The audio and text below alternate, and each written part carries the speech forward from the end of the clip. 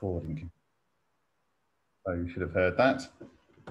And what I'll do is you actually get an audio, and you get, if you chat either to, I think in the group, we will get a recording of the chat messages that go into the group. And also there'll be a video and audio recording, and I'll post that to the MFMP channel.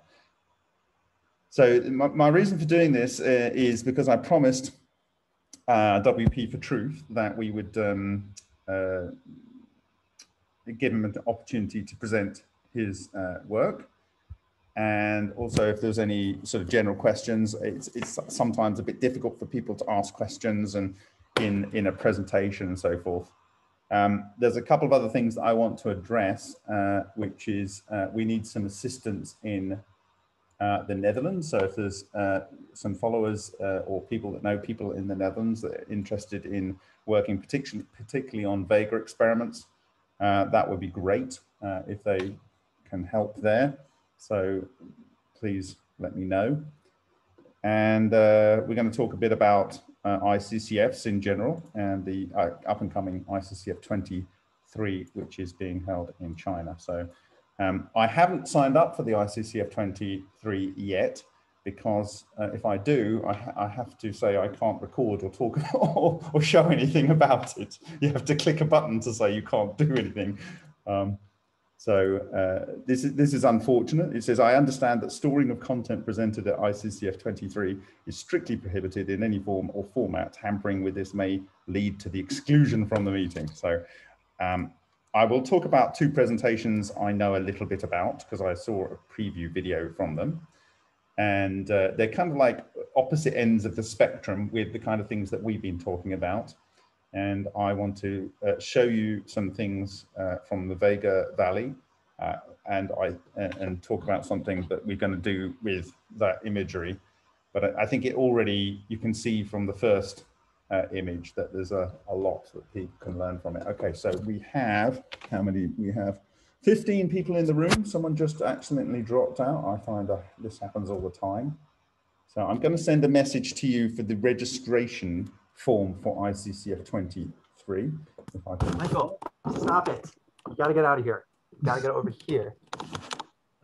So this is the registration form for ICCF 23. And so it's free to register, and you can, they'll send you links to the sort of abstracts and stuff, but they've actually got that on this link, which I'll also put into the group chat. I don't know. I think I need to send this to everyone. So this is the abstract. So if you want to go and read the abstracts, they're there to everyone. And the registration for ICCF 23 is this link. So let's see if this works. Okay, so we've got 15 people in the room now. Okay. So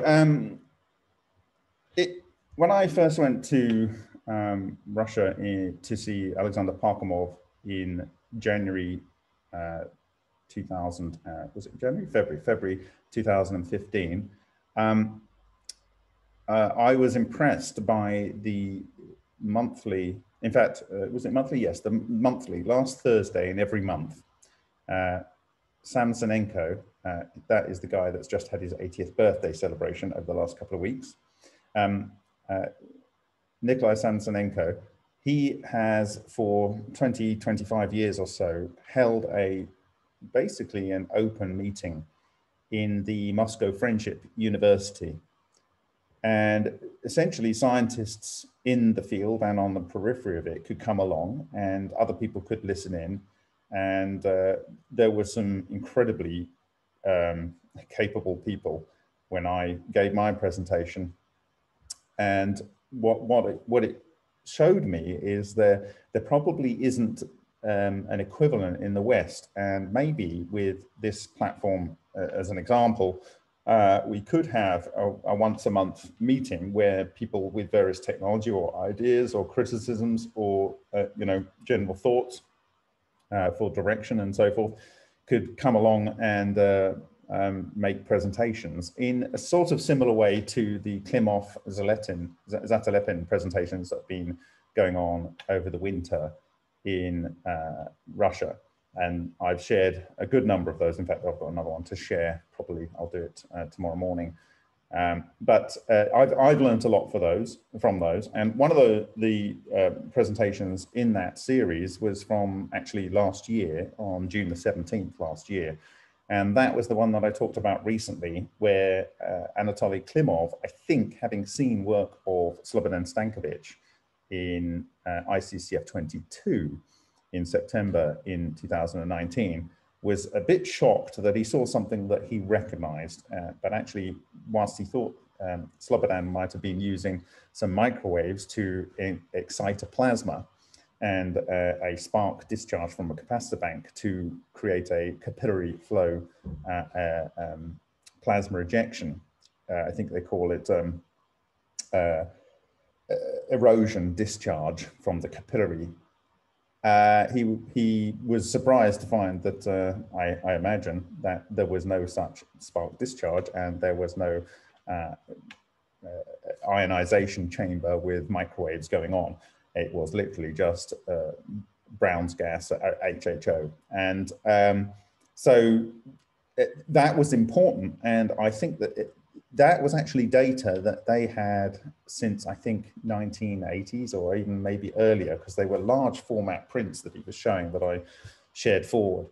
And these are the kind of things that when people are regularly showing their work, it might stimulate others to bring more work that is in context and show that they are the same effect, but they are being achieved in very different ways. So it's more of a fundamental effect rather than a particular technological solution driven effect.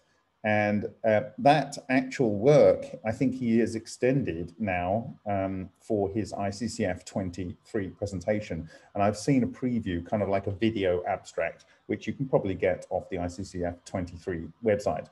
And in that, he shows that he is basically using argon, and he is ionizing that with microwaves. Can everyone hear me? Has anyone got a problem before I start talking shop?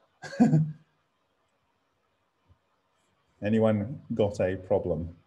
We have 15 participants. Well done for those that are doing this for the first time. Okay. So who we got in the room? Anders Heerfoot. That sounds like you might be in Holland. If you are, Anders, then it would be great if you could consider maybe assisting a Vega experimentalist there. Okay, great. I can hear Anders is saying he's in Switzerland. All right. Hi, Artifact there in Germany. Kristin Danoka, I don't know where you are. Maybe you can shout in the general chat where you're from. Hi, Dan M. Hi, David Betulia. We know where you are. Hi, David Davis. It's finally great to see you. I've never seen you before, so there we go. This is the first time. So maybe actually before I go in to talk about the up and coming presentation of who should we put it? Our Russian friend. Before I go into that, maybe people could introduce themselves if they wish. So if I call your name out, could you unmute your mic?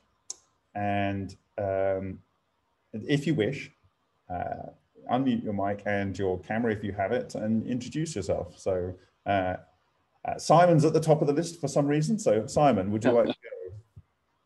Oh, hey, Bob. Well, first of all, thanks for all your fantastic work. I watch it with great anticipation every week. Thank you. My name is actually Simeon. Yeah, I'm in the United States. I'm looking at this from a U.S. perspective, and I've been studying so-called paranormal phenomena for about 2-3 decades. And I've always been curious what the balls of light are, the orbs. It's around UFOs, crop circles, even Bigfoot, all sorts of phenomena. And it's, what is it? So that's my interest in looking at this and connecting it back to linear cold fusion. Fantastic. Great. Well, you're right at home here, I think. Okay, so if you can kill your mic, you can leave your camera on, that's great. And can we have Anders Heerfoot? Hereford. And if I spell your, say your name wrong, correct me, please. Hello, can you hear me? Yes, I can, yeah. Okay. I am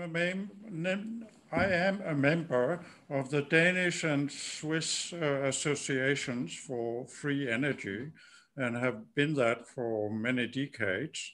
And I've met Bob 2 or 3 times at conferences. So I'm well informed, but unfortunately I don't have a lab at the moment. I have a lot of equipment in moving boxes, but not a lab. That's it. Well, that's sad to hear, and maybe there can be a way to found to correct that problem for you. Okay, so thank you very much, Anders. Good to have you with us. Artifact, do you want to join us? So again, same, Killian, well done. Okay, if you don't want to speak, Artifact, that's fine. Okay, so, all right. Okay, Christian, do you want to Christian Denoka?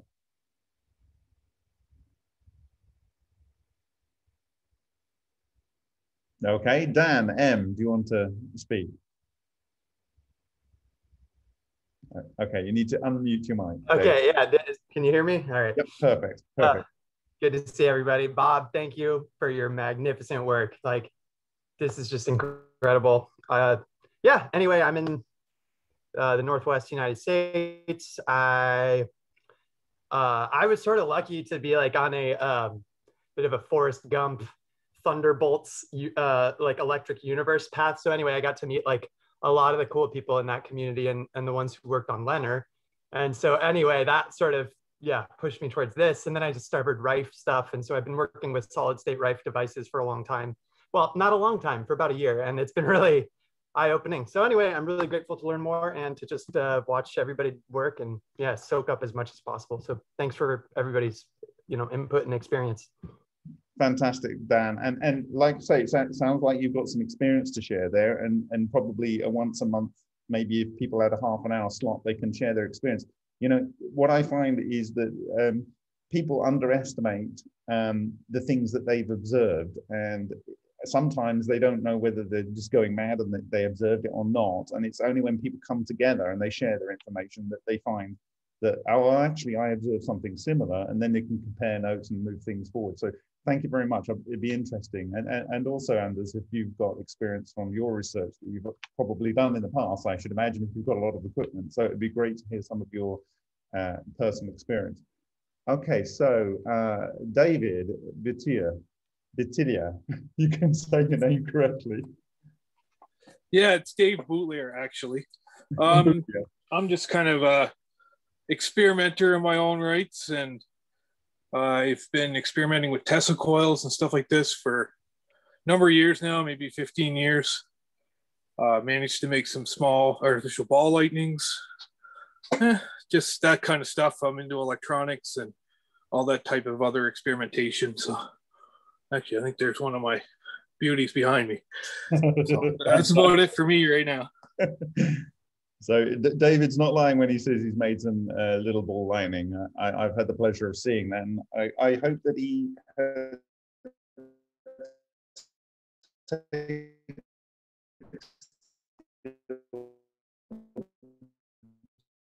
opportunity to share that.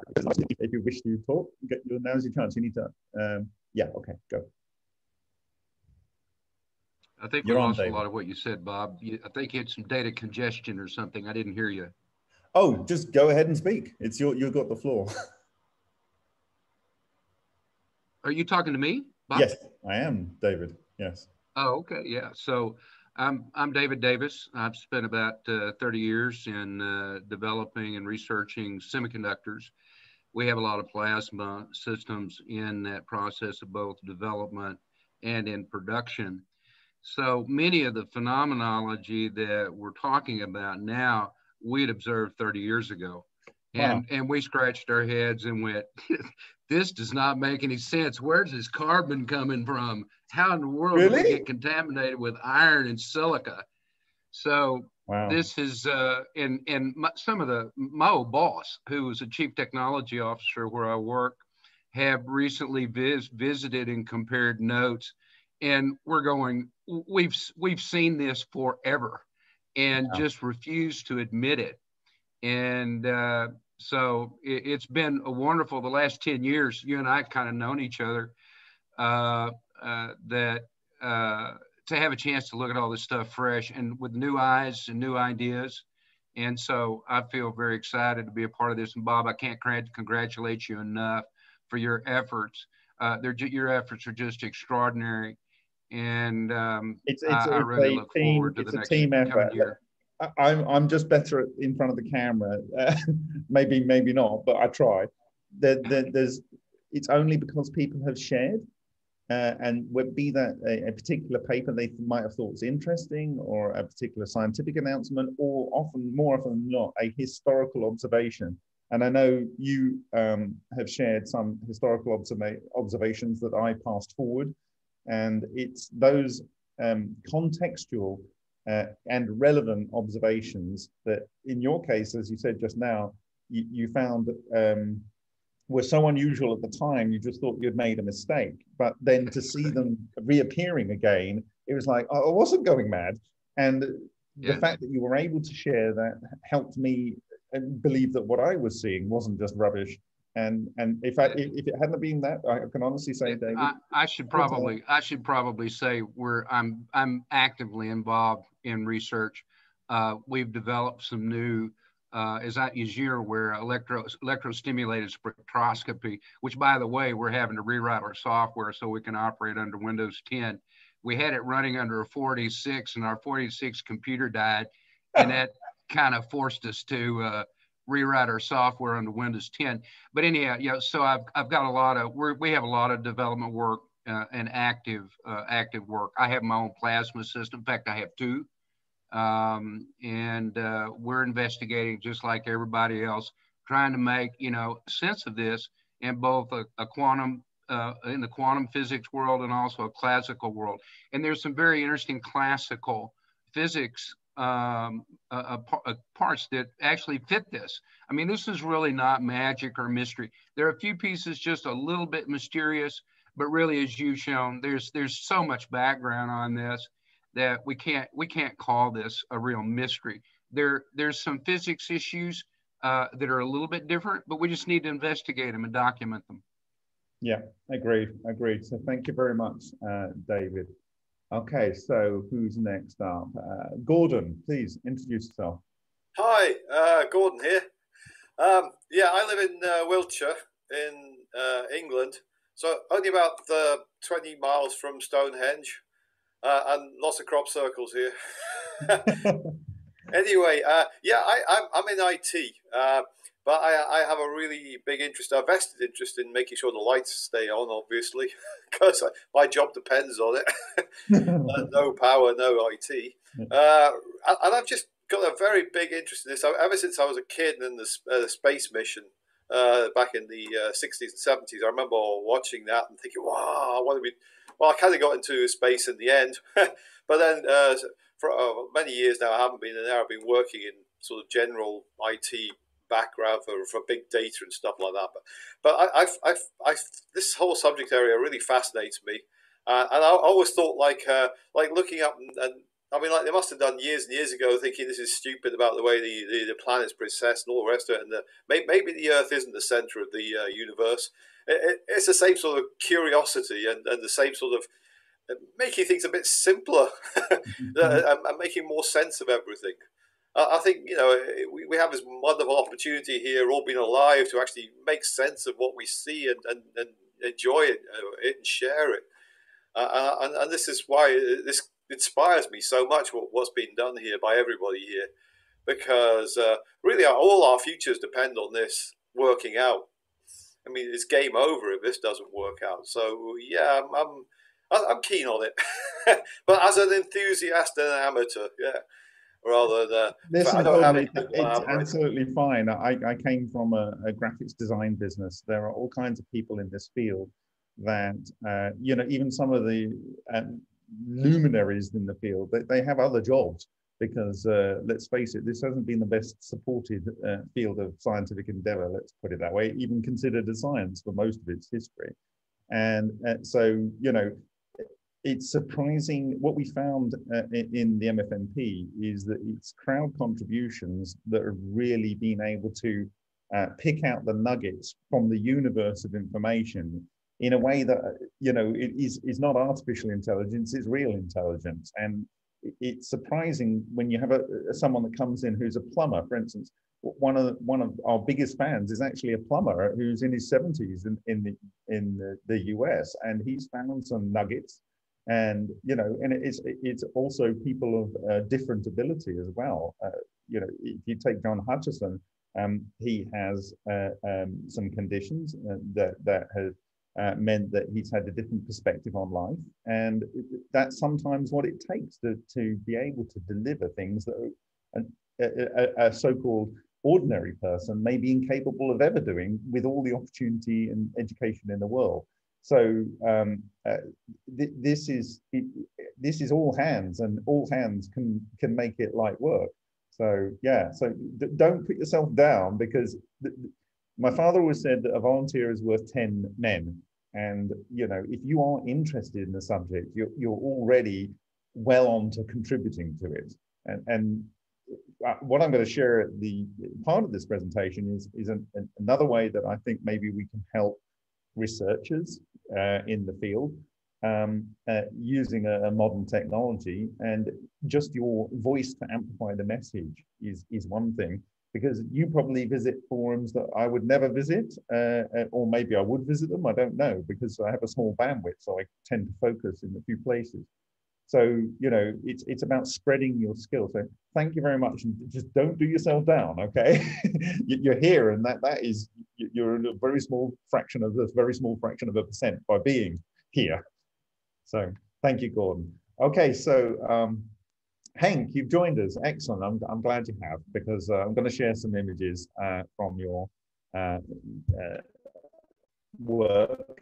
So Henk, please introduce yourself if you can.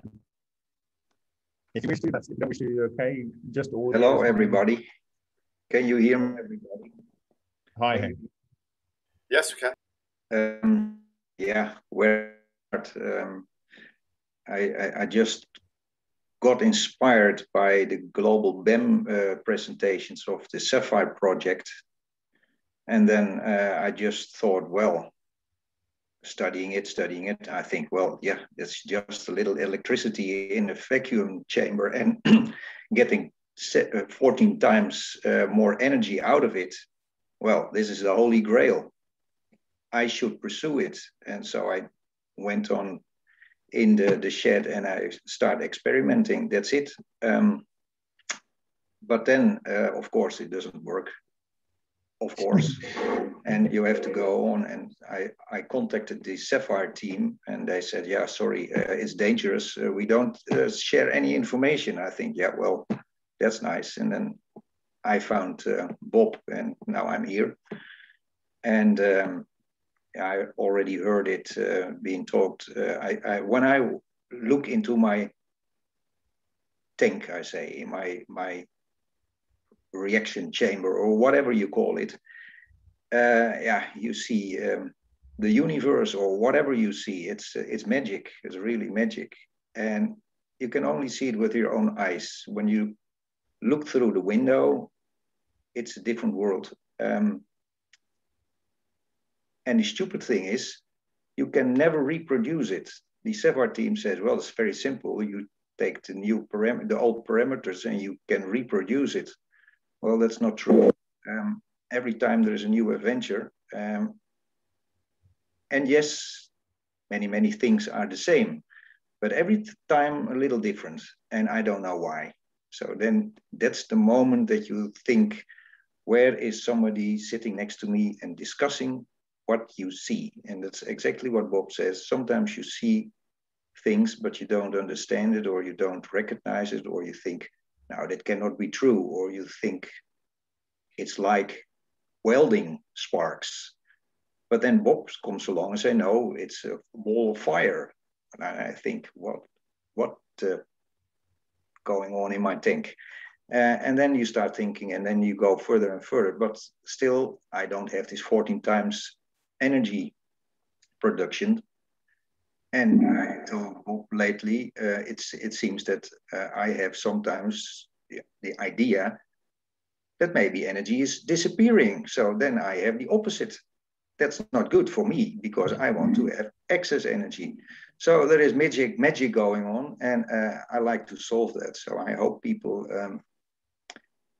I hope to find people in the Netherlands that are just as crazy as I am, because nobody understands what I'm doing. But that would be a help to be.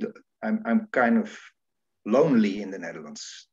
I'm kind of lonely. Yeah, you need sometimes somebody to sit next to you and find maybe find a solution. Well, Hank, Regia have announced that they're going to do an overnight bus from my city to your city, or very nearby where you're living. So hopefully, sorry, I didn't hear that exactly. The RegioJet, the kind of Czech bus service, they're going to offer an overnight service to between your city basically and where I'm living. Great. So it's when travel is possible, it's going to be a lot easier to come and join with you. But I do know that there are people that are interested in the space that are living in Holland, and it would be great for them to work with you. And I said at the beginning of the presentation, I don't know whether you were in, but I'm gonna propose something tonight, which may be able to help financially support your work, and at the same time get the product of your work into a wider audience. So we're going to try that, and everyone can play a role in making that better. So I'll come on to that later in the end. So thank you very much. I have to say thank you to David and Henk, because without you guys,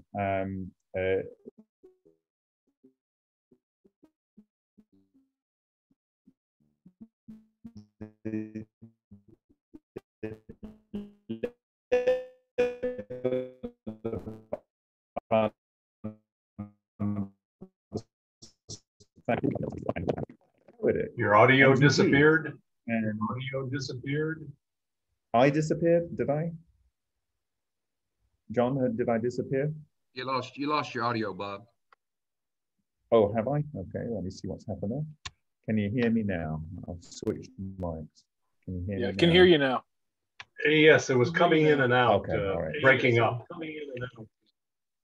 Okay, sorry, like I say, my studio power was off, so I had to think of something quick. Yeah, hey Bob, if some of us will stop our video, it might cut down on some of the data volume, and it might help that a little bit. So that's why I turned my video off, and that should give a little more audio bandwidth for the number of people you've got on here.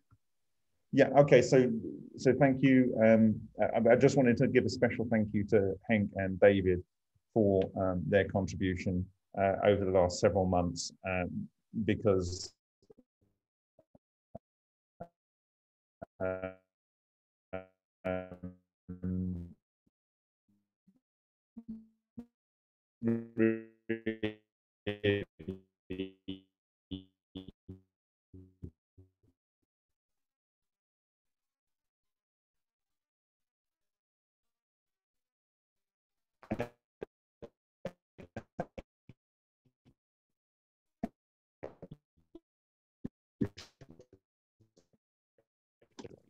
Your audio is gone again, Bob. Sorry. Let me see if there's an issue with my connection. I don't want to switch connections right now.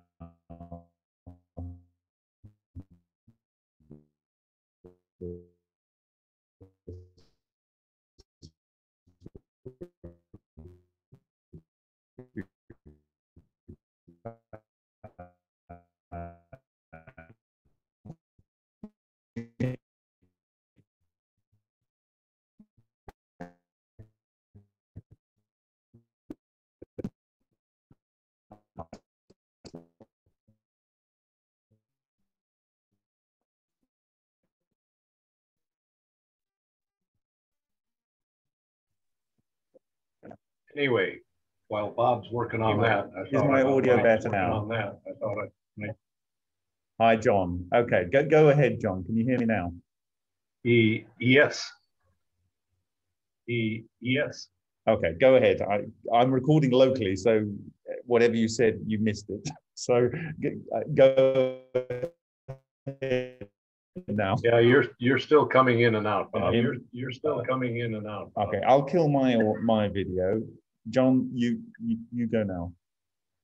Well, while you were working on that, I just thought I might speak a little bit. I've been following Leonard. Well, I was aware of Pons and Fleshman when that happened, but didn't really get interested until Rossi came onto the scene. Did some dabbling of my own, trying to duplicate Rossi's early nickel hydrogen system, and got nowhere. Just don't know enough. I don't have enough background in physics. And I find a lot of this over my head. My background is electrical engineering, industrial automation, embedded controls, software. And but I find this very interesting stuff, and I'd sure like to see the problem solved. And if somebody in the area needs some help with controls or something like that, I may be able to help. So I'm pretty much covered up with other duties too. Anyway, back to you, Bob. Okay, so hopefully this works. So thank you very much, John, and also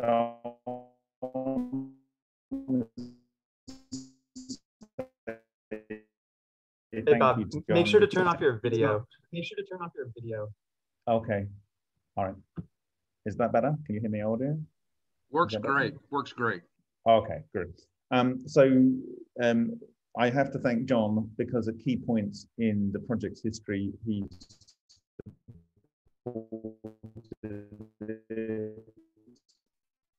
and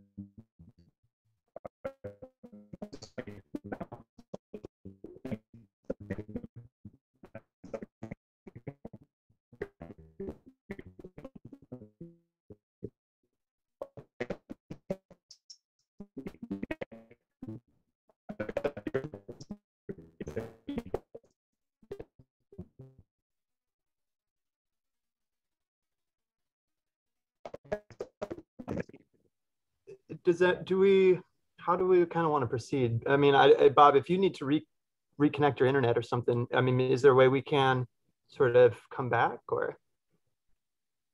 Okay, okay. Let me switch to Wi-Fi bizarrely.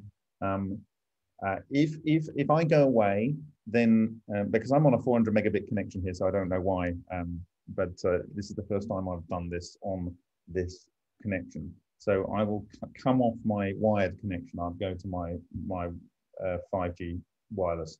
So if I go away, I'll relaunch the room, and you'll just have to come back in if you can. We're all testing here, so this is the first time. So this is great. Anyway, thank you so much. Okay, all right. I'm gonna kill my wired connection, and I'll see if that kills it.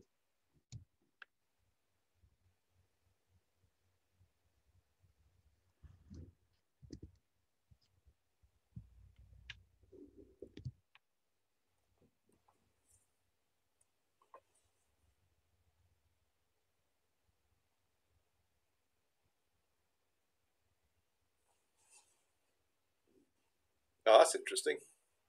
It's still showing, but yes. Okay, so I didn't drop out. oh right, yeah, that's pretty neat. Okay, so no, I have 5 Wi-Fi connections in this house and 1 fiber. So I don't know why it's having an issue. It might just be now I'm just on 1 Wi-Fi connection. I've killed the wired connection. It might be that. So is everyone hearing me clearly now? yeah. Now you're really clear. I think it probably was too many channels. All right. Yeah. And we can probably go back on video if everybody wants. I mean, I'm guessing, but that's, I don't want to break things. So I don't know. Okay, so I'm going to switch video here because I unplugged a hub. So yeah, Bob, you're a bit in the dark at the moment. that's not a real me. Okay. Oh, epic fail. Okay, so we're gonna do it. Oh dear. Bob warped into a hyperdimension. This is it. No, I'm in a black hole. He's in an Evo. Oh no, I know what's wrong. I've actually got the Logitech in front of the other one. There we go. No, you see, no, you don't. Okay, I'm an idiot. All right. Okay. All right. The embarrassing moment is now over. Thank you. Okay, where were we? Did Nick X want to speak? Nick X, no. PLQ, did you want to speak? I'm gonna ask you to unmute. No. Slobodan, do you want to say something? Okay, my mic is on. I don't know. Do you hear me? Yeah. Perfect. Great. So hello, everyone. So my name is Slobodan Stankovic. I'm from Switzerland, in French part of Switzerland, near Lausanne. But you're not really Swiss, are you? Well, no, my parents are from Serbia, and I'm born actually in Switzerland. So Estavayer-le-Lac, it's... You are Swiss. Yeah, I'm Swiss with origin Serbian, yeah. Yeah. So what about me? Well, that's maybe almost 15, 16 years. Now I've been working, I could say, working with oxyhydrogen. And it was the beginning were with Stanley Meyer with his electrolyzers, and I was with my father, just like, hey, let's do this. Let's try to replicate his, electrolyzer. We started with tubes, stainless steel tubes, with try to rebuild the same thing, but this didn't work like that. We missed a lot of electronics, a lot of knowledge about how he did this. So we switched to the standard electrolyzers, and so we continue with that. And it was really funny to build all these electrolyzers to try to make them more efficient. And so in the beginning, I tried to count number of bubbles coming out from the electrolyzer to see how much is it efficient. So it was, yeah, funny stuff. And with the years, we made the bigger and bigger electrolyzers and tried to do things with them. And then the magic starts, as I said, Hank, it was really interesting what we could obtain with these gas. And even after that, I tried to find some more information about it, what's going on exactly. And it came out to be some sort of fringe science, and nobody really wanted to understand, and nobody really wanted to knew more about that. Everyone said, oh, it's just oxygen, hydrogen, and that's all. So, but I don't know, as I said, Bob, a few days ago, I was convinced that it's not just only hydrogen and oxygen inside, and must be something else, because there were so weird things coming from this gas, and weird things that we can obtain with it. So I continued to work with it and try to build, everything by myself, because everything you want to measure, to analyze, it's thousands and thousands of dollars. So you cannot do that. You cannot afford all these, apparatus, I don't know, equipment to measure. And so, as I said in Italy conference, I said, thank you eBay for all these, stuff you can buy. So So I buy it, and by the way, I don't, maybe you can see a small part of my lab here right now. So it's, yeah, I'm continue to work with it, and thanks to Bob and his presentations, I don't know, maybe we can do something more about this and try to understand a little bit more what's going on. So that's it. So did you get a spectrum for me? Nope. Sorry, I'm sorry, but I have things ready for that. The problem was the camera. I have one camera. Once again, it's like Microsoft webcam studio, and just once it starts, once it stops, I have to buy another one just to replace it. But I'm sorry, but it is ready. It's over there in waiting for the. What I asked Slobodan to do is to get some chalk. He has another day job where he should have been able to get some chalk, and he did acquire some by the end of the day. And could he expose it with his HHO and take a spectrum? Right. And I know he has you have a couple of spectrometers, don't you? I have three spectrometer, 2 ocean optics, one Ocean View 2000 small one, another one is a near infrared. I just got it from the revision. When I bought it, it was a small range. It's something like 1400 to 1500 nanometers range, and it's just small range. So I have to make the modification to have all the spectral range from 900 to 1700. So before you change the range, get a spectrum with its high resolution, because there might be some data in there that could be important. Sorry. Before you change the range, yeah, get a spectrum with the high fidelity in that small range. Yeah, but it's in near infrared. I don't know what to measure inside. Just get the spectrum. You don't know whether it's going to be important or not. Yeah, but it's already done. I have. Yeah, you may well be surprised to see signals in there, and we certainly want to understand those signals. I've done some of that. I don't have the full spectrum that I want, but we're rapidly moving to that point. We can measure everything. We're going to be, within the next 3 months, we're going to be able to measure from UV all the way out to 5 microns in continuous coverage. And I've been trying to put this together for 2 years, and I think we're finally to that point. And I expect to see a lot of very interesting, what I call signals in that broad range. So I'm going to publish that as soon as I get all that data together.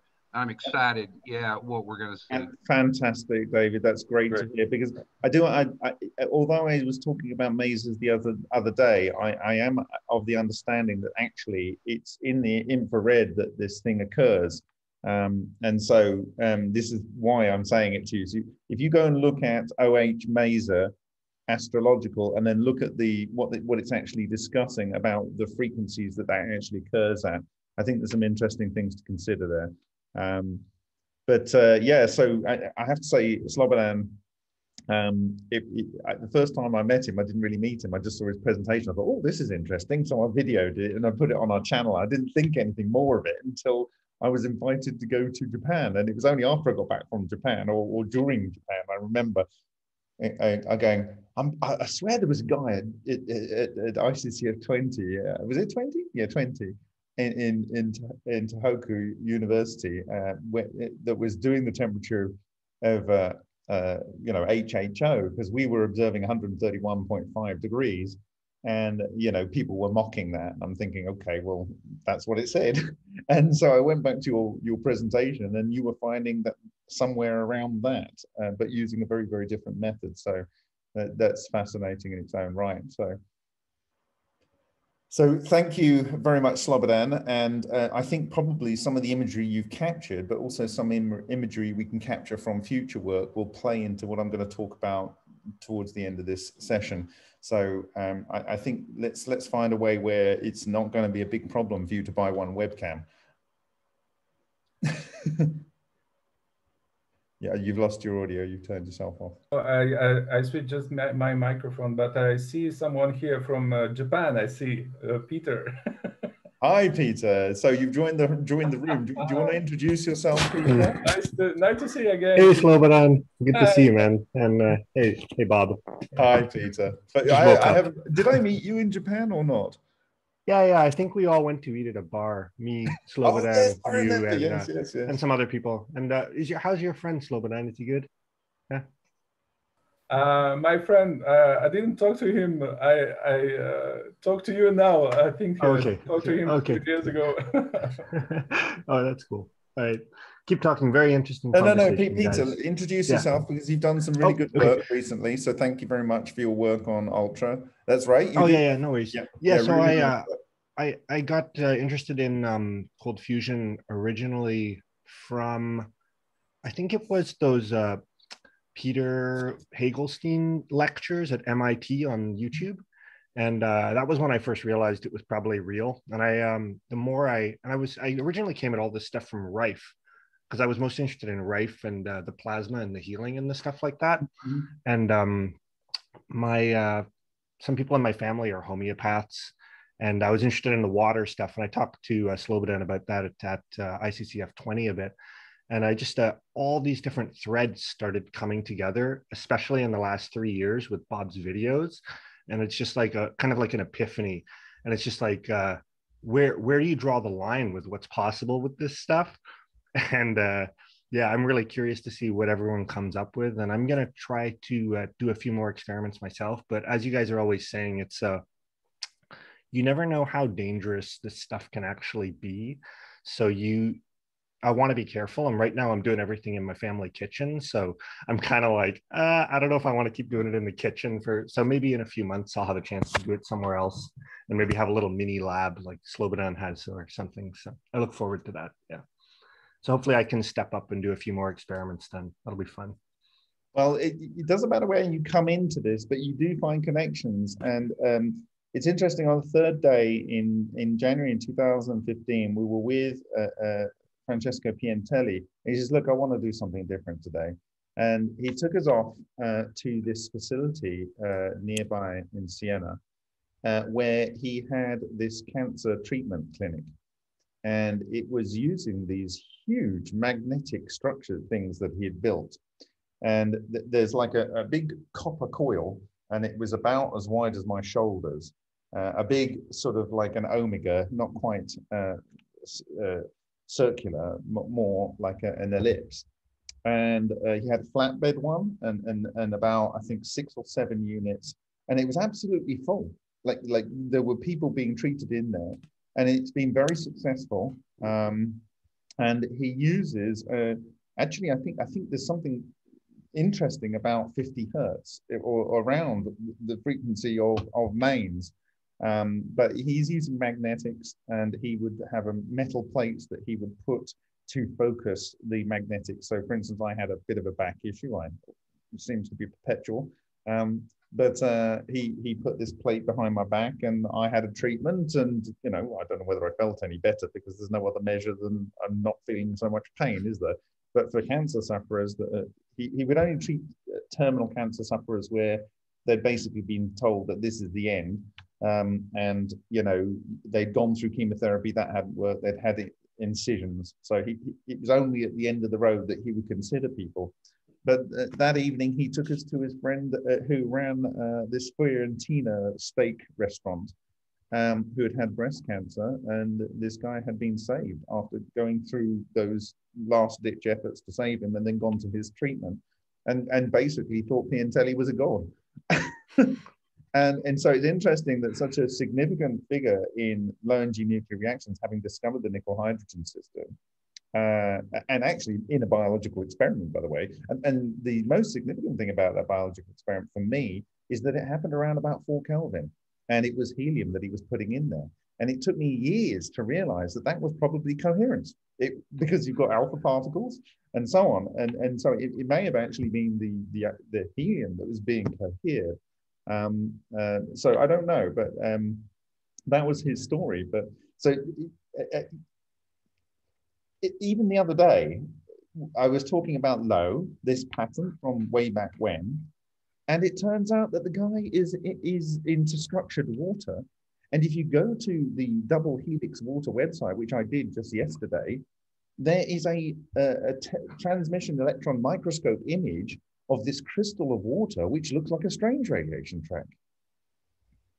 And when you think about that, if you're making a crystal of water, which is exactly what Leclerc says is produced by cavitation, in either laser cavitation or ultrasonic cavitation, and it's so incredibly dense, and it flies out and it spirals as it comes out, then it's going to cut things if it's denser than most other material. And so this is absolutely fascinating. This guy Low, who, you know, 1966, he graduated from the place where they made the first thermopile, you know, and was part of the Manhattan Project. You know, it was not no one he was studying from, and went on to, even in ICCF 23, there is a paper by Mastro Matteo, and they're looking at, they have a thin film of either nickel or palladium, and I think it's palladium, and it's doped with deuterium, and then they're firing a laser at it. Well, you've got deuterium being evolved by the excitation of the laser. The laser, if you follow Low, is cohering the deuterons and then smashing them back down into the deuterated palladium. It's exactly what he wrote in his patent. And they're observing transmutation. So it's just a much, much simpler way of doing it.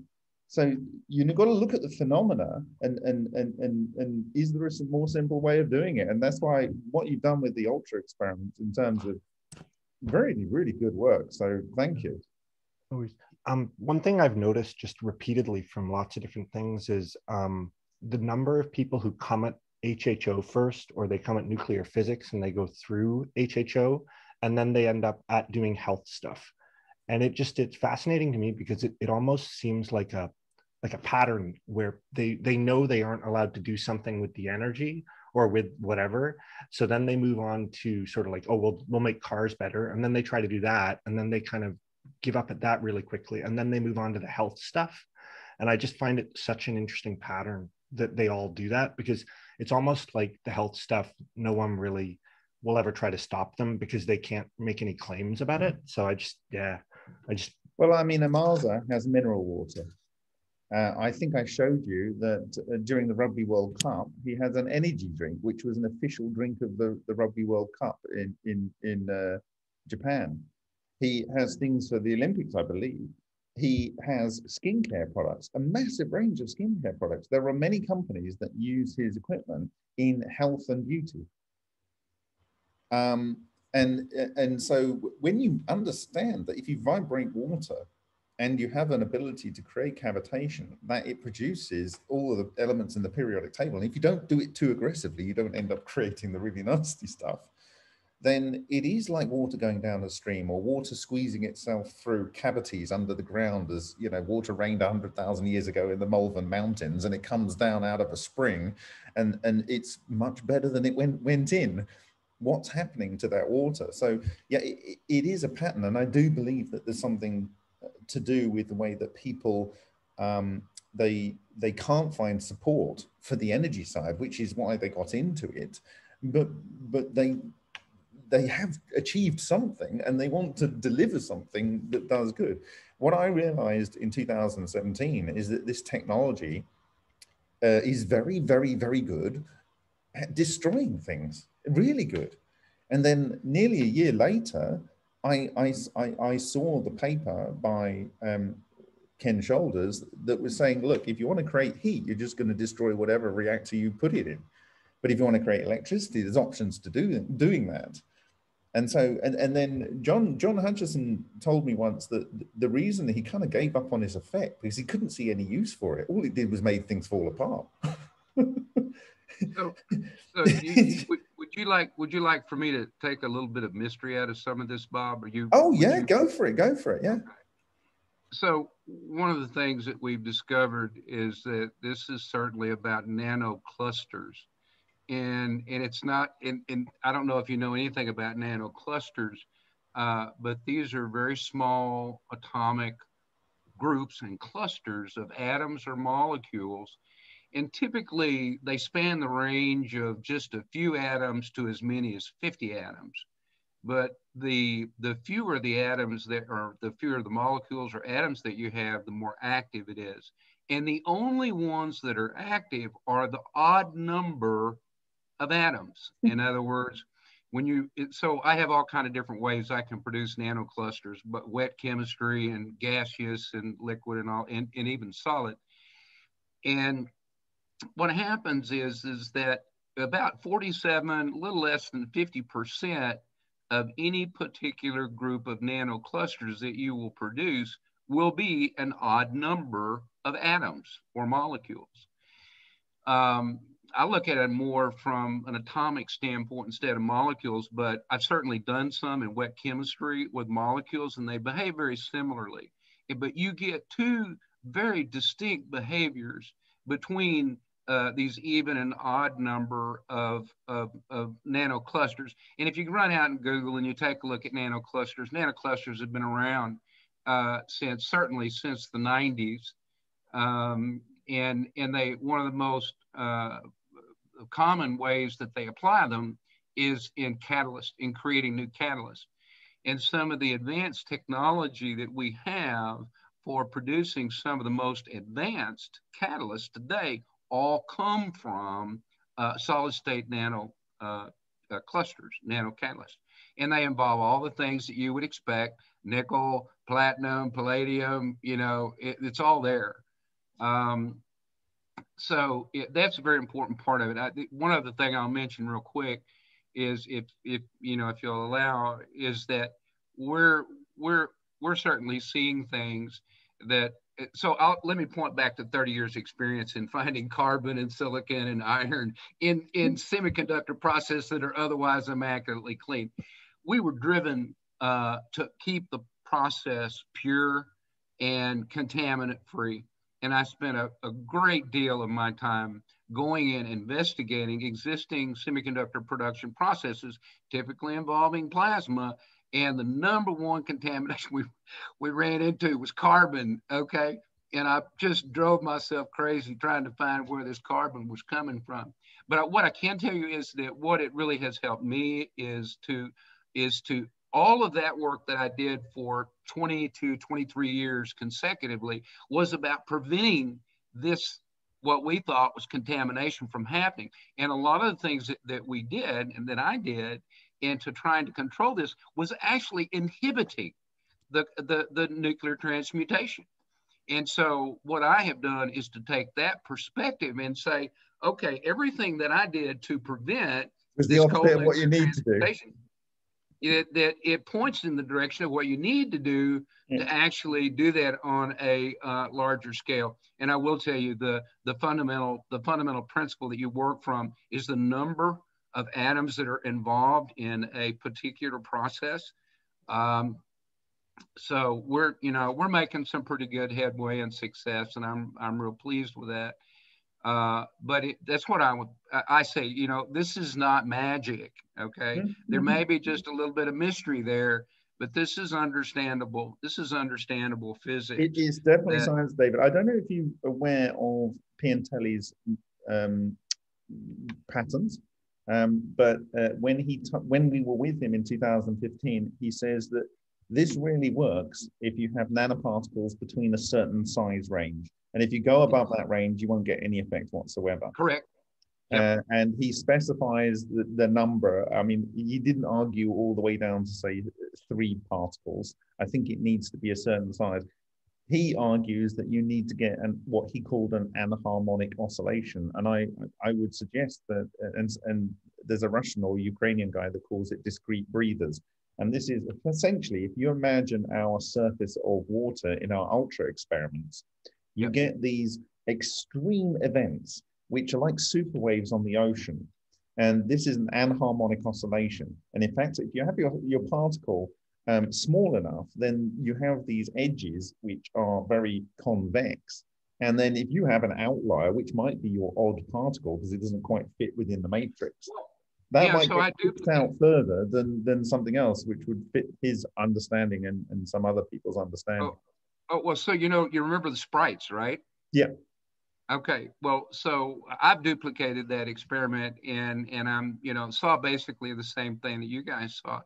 And what's happening is that you're actually forming nano clusters in the gas phase, okay, which is above the surface of the water. You got a lot of things happening because you have dissolved oxygen, no matter, in the water, and some other things are going on. But the more interesting stuff, it's what's happening above the surface of the water. And that's actually where you have water nanoclusters forming. And so they're active. It takes a recipe. There's several things that have to go on. But if you really want to understand this, is to take a look at those gas phase molecules. And they're kind of little tricky things to deal with, but they're surprisingly stable. Okay, once you get a nanocluster of water, which can be 5 to 20, generally what it appears to me is that in the range of 5 to 9 is probably a very good number that you want to see. But they're very active and they're peculiarly unstable under certain circumstances. So the Ulta experiment is just absolutely fantastic. There is a lot more information there than I think anybody has had a chance to realize yet. And often people, when they're doing their Ultra experiments, they say, I put clean water in, but now I'm seeing all these things floating around. And it's like, where do they come from? And, I saw this on the original time I saw these effects in Suhas Raukar's lab. And now I'm looking at Lowe's work and he's saying, we're creating these solid crystals of water. And it's like, well, if that in helix form, and you see these string things floating around in the water, maybe that's what he's creating. And well, the other I'm so sorry, Bob. No, I was just going to say, it seems to me in all these Ulta experiments that everybody's been running tap water, and I immediately started looking at calcium. Calcium's playing in this process, so I'll be quiet. I'm sorry. Yeah. I think it may well be important. There is plenty of alphas in there, and we know that this can transmit matter, so it's a good feedstock because but calcium is mostly DEC alpha, which is a bosonic nuclei. But anyway, so if you look at Amarza, I think I shared a number of moons ago. In Amarza's analysis, I think it was at Tokyo University, or a university analyzed his water. They found clusters of water structures. And this was actually, I think, predicted by MIT. They said water should be able to form these like buckyball structures. And so one concept is that the atomic hydrogen that seems to be in there, which if you've got something in a tank for 13 years, you would expect the atomic hydrogen to not be there anymore. And maybe it's trapped inside these buckyball clusters. I think that's the nature of the nanocluster, that actually the molecule's breaking down and freeing the hydrogen in that process. That is how unstable these nano clusters are, is they will decompose a molecule. So I'm convinced of that because we can see it in residual gas analysis and not have any hydrogen in the process. We're seeing the different mass weights of these clusters. And so, there's definitely a lot more going on than first meets the eye in HHO and ultrasonics with water. Really, and also there's not just the surface of the free surface. You've got the free surface inside a bubble. There's a boundary there, so there's different, all kinds of different domains, and you've also got the space between the oscillation plate and stuff. There's several places where you've got a very different parameter space, and so there's lots to be learned, and probably most of it's already been done. We just haven't looked at the historical literature. That's what I find all the time. Okay, so thank you, David. That was really helpful. Have we got anyone in the room? Oh, we've got more people in the room now. So we have 18 people now. So thank you, David. Steve Bannister. You want to say something? Good day, everyone. It's great meeting everyone. So I've been following Bob since the beginning MFMP days. And finally, I think met him at ICCF 21 in Fort Collins. Hung out with him, ICCF 22, and continually learn a lot from him and many others. But Bob is has some unique talents here. I come at this space primarily from a different point of view than most of you, as I am an economist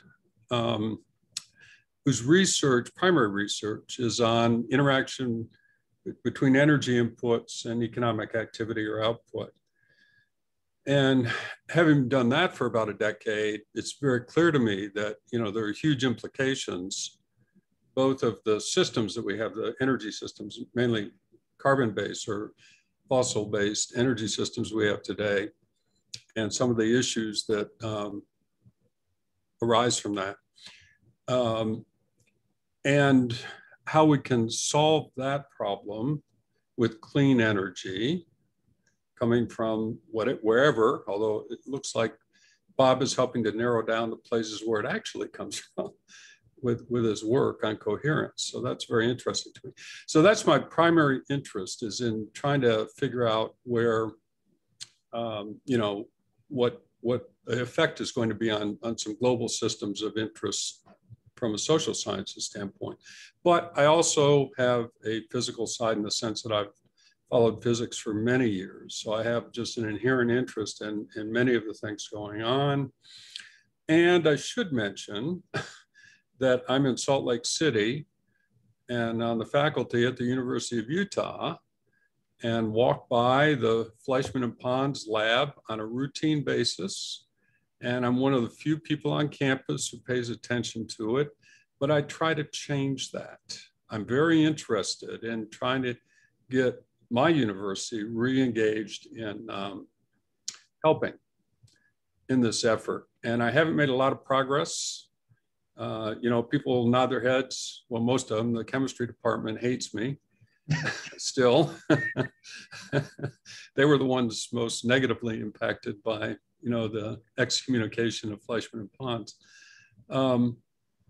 But I'll just not give up. It's way too important. And, sometimes progress goes slowly, but I hope to continue making progress. So I want to thank Bob and all of you for the contributions you make. You are contributing to a significantly different future. And that's, for me, that's the thing I'm looking for. Thanks. Thank you very much for your kind words, Steve. And thank you much for all your support over the last several years. Steve, I think probably with HHO and variants, I think we need to do some studies on simpler and simpler generators with the same kind of elements like carbon, indium, tungsten, and so forth. But I think the instantaneous nature of a Mars's gas, I can only speak to that because that's the one I've experienced. I would like to have been able to test the brown gas generator, as I've said, that we have somewhere in the US. And if that had done the same, but I think with Brown's own work and his claims, matching Amaza's observations, and David Davis saying, whatever I did with these systems, we were getting lots of carbon in there. And with the work of Slobodan Stankovic as well, with the same structures, I think we can safely say these all do the same thing. And if that's the case, you can make really simple devices to do HHO and run these tests. And it's a case of like, I know you don't want to see this, but you give me the indium, having done a test on it to say that this is indium, or you give me the tungsten and you're satisfied that this is just tungsten with thorium in it or tungsten or whatever. Then watch me in your presence expose it to a Marsa gas. Do a residual gas analyzer on the gas, and then you go away without me touching it and go and have a look at that sample and see what you find. Because I don't know why there wasn't more data from Yul Brown in terms of, he said that I'm getting mostly carbon, but I haven't seen any data other than his claims. And of course, back in the 1970s and 80s or whatever, there was a lot less ability. It's hard enough now to get access to decent analytics, even when you've got one right up the road, believe me, it's hard enough. Even when you're willing to pay people, it's hard enough. So I don't know what it was like in the 70s and 80s, but I can forgive him for not having that data. But Amaz has seen this data. We've seen it. I know Slobodan's seen it. I know Matsumoto's seen it. David Davis has said he's seen it. So I think this does it, and it does it every time. And the shock for people, it was for me, when I looked at these samples in Alan's SEM and EDS, and I'm looking at the same piece of tungsten, and down here it's just tungsten and thorium, and over here it's all of the elements that this technology produces every day of the week, and it's bursting out of the subsurface of the tungsten. It's coming out, and then the material that is in the filter, the material that is in the filter is the same spread of elements. And when you look at the Parkhomov tables, you see those are the elements it should be synthesizing, and calcium being the most likely. And it's like, this is impossible to be a coincidence. And then Slobodan sees the same thing. And then we see, the point is Steve, I think there's a path here where the people that you're having to deal with, I can understand them because they don't see something that's repeatable. But as far as I can work out, certainly I can speak for a Mars gas. It's basically low energy nuclear reactions in a can. It's just, you light it, you put it on your material, and as long as you're in the right zone on the flame, I think in certain zones of the flame, it's going to do nothing but warm it up. In other parts of the flame, it probably won't even do that. But if you get it in the right zone, something very special happens. Something very special happens. And I have to thank Slobodan's ICCF 22 presentation, because the context of what he shared there, and he was like, that's what I see. This is, I looked at it and that's what I see. And people are saying, well, why don't we see anything else? And it's like, well, that's what I see. And when you put it in context, it makes sense. Mondiani was observing increased production of OH radicals. Why? Why is that important? And so, Steve, I think you've got a way. I would like to do more work. So Slobodan and I have got a plan to go to the States, if it's possible, with the Brown's gas generator and do a test there. There are other people in this group that may want to be involved with those tests, and they don't need to talk about that now. What I will say is, if that doesn't happen, I'd try and go to Switzerland, and we'd run a whole bunch of tests, and I'd get those over to Alan, and we'll have a look at them, because I think this is a slam dunk. Yes, I can see it's behind you. So we're going to make a date. We're going to make a date, and whatever happens, we're going to have more robust spread data. And if people have got an idea, you know, if they want to run the tables, or they want to think what happens when X, Y, and Z, put some proposals together, and I'll work with Slobodan. If you do certainly if you do a U.S. road trip, reach out and we'll okay, Steve. Yeah, out. I mean, it would give me just for your interest, and you know, I lost track of this because everything is so busy. But whatever, it's not a good excuse. At ICCF 22, I spent quite a bit of time with Dave Nagel, and he was going to package up some experimental kits. And I said, well, Dave, I'll figure out a place on campus to get one of those hosted, and you tell me what we need, what data we need to collect, and I'll try to figure out how to get that done. So I don't know, and I wrote to him a couple of times but didn't hear back. So I see he's on the agenda for ICCF 23, so I'll use that as an opportunity to get reconnected with Dave on that particular aspect. But I'm fascinated if you end up doing a road trip, because I think showing people makes all the difference in the world. The difference. It may do, and then it may not. Because I think John said the only way people would believe his technology in New York is if he put it on the back of a low loader and drove around and said, what do you want to see? Levitation, destruction of material? And we had a whole discussion about this. And he said, even if you showed them real time at their request with the samples they brought along, they'd still think it was magic. They'd still think you'd done a trick, because their brain says it's not possible. So I've got a good and growing network. Let me just say that at Utah, way beyond my department. So you know, it's worth a try.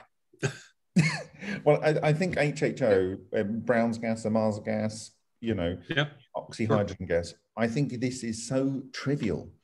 And if you go to Rex Research, at the top of the thing, it says it does the same thing as what Hutchison's technology is doing. I think I demonstrated that with the indium. The fact that you have a metal that should be a liquid at 156.6 degrees C, and it's neither liquid nor solid. It turns into like a rubber sheet. It's gone to a different phase somewhere between the two. And you kind of see this with other metals, but the transition is so quick. It's just so weird the way it happens with indium. And so if it is that in a can, then Hutchison has already proven that he can remediate waste. He can remediate and lower the activity of materials. And so the two things marry up. And if it destroys matter, when I say destroys matter, it goes into, it takes whatever you've given it and it puts it into a package, and it kind of, it rolls the dice, and depending on the pressure or depressure in what it's packaging it into, you get a spread of elements coming out. And what it always tends to do is, if you've got light elements and heavy elements, it puts things into the middle, but towards the biological and rock forming elements, which you only need to look at the crust of the earth to know what it's trying to target. Because you've got 4.5 billion years of cavitation, tectonic plate friction, sparks, and lightning bolts, and everything is going on. And you know, you've heard me argue this before. So I think a Mars gas is literally, or Brown's gas or HHO is the shortcut. And if it does mess up nuclei and end up with stable nuclei, then give me all the radioactive stuff you want to get rid of. That's what I'm interested in. Because so packaging up like a lab experiment to demonstrate this, and letting me or somebody find, you know, some young unbiased researchers or, you know, instructors or whatever in either physics or chem. You could ruin their lives. Well, they're pretty savvy. I don't think I need to protect them. Yeah. And I have people I introduce this stuff to, I have a conversation with ahead of time. You know, basically, do you really want to hear this? Let me tell you what can happen. But there are some, you know, Fleischmann and Pons are 30 years gone, 30 plus years gone now, and from the campus and from most memories. So the pain has certainly faded, except for the chemistry department. But those guys are all retired. Well, I mean, when you look at what they're doing, is if you look at their 1cc singularity, the Fleischmann and Pons. Yeah. So it was, I think in I may be wrong, but I think it was in 1987. It was a couple of years before their announcement. And they had 1cc of palladium, and they're loading it with electrostatic pressure for 3 weeks, and nothing seemed to be happening. And they asked one of their sons, I believe it was, or a relative, to go in and just turn down the voltage. Yeah, Sam Pons did right over a weekend. Right, okay. And then they came in on the Monday morning, and there was fine particulates all around the room. The apparatus had basically come apart. There was a hole in the fume cupboard base, and it went into and vaporized some of the concrete, right? In the basement. They were in a basement lab, yeah. Yeah, so... And I have tried a couple of times and failed so far at getting someone to show me the lab to see if the hole is still there. Well, that's interesting, yeah. But I'm not giving up. I mean, occasionally... You're not just like dress up as a janitor or like a... Well, there's a guy that actually took a course, a statistics class from me, of all things, who works in the maintenance in the I-ring, in the chemistry building.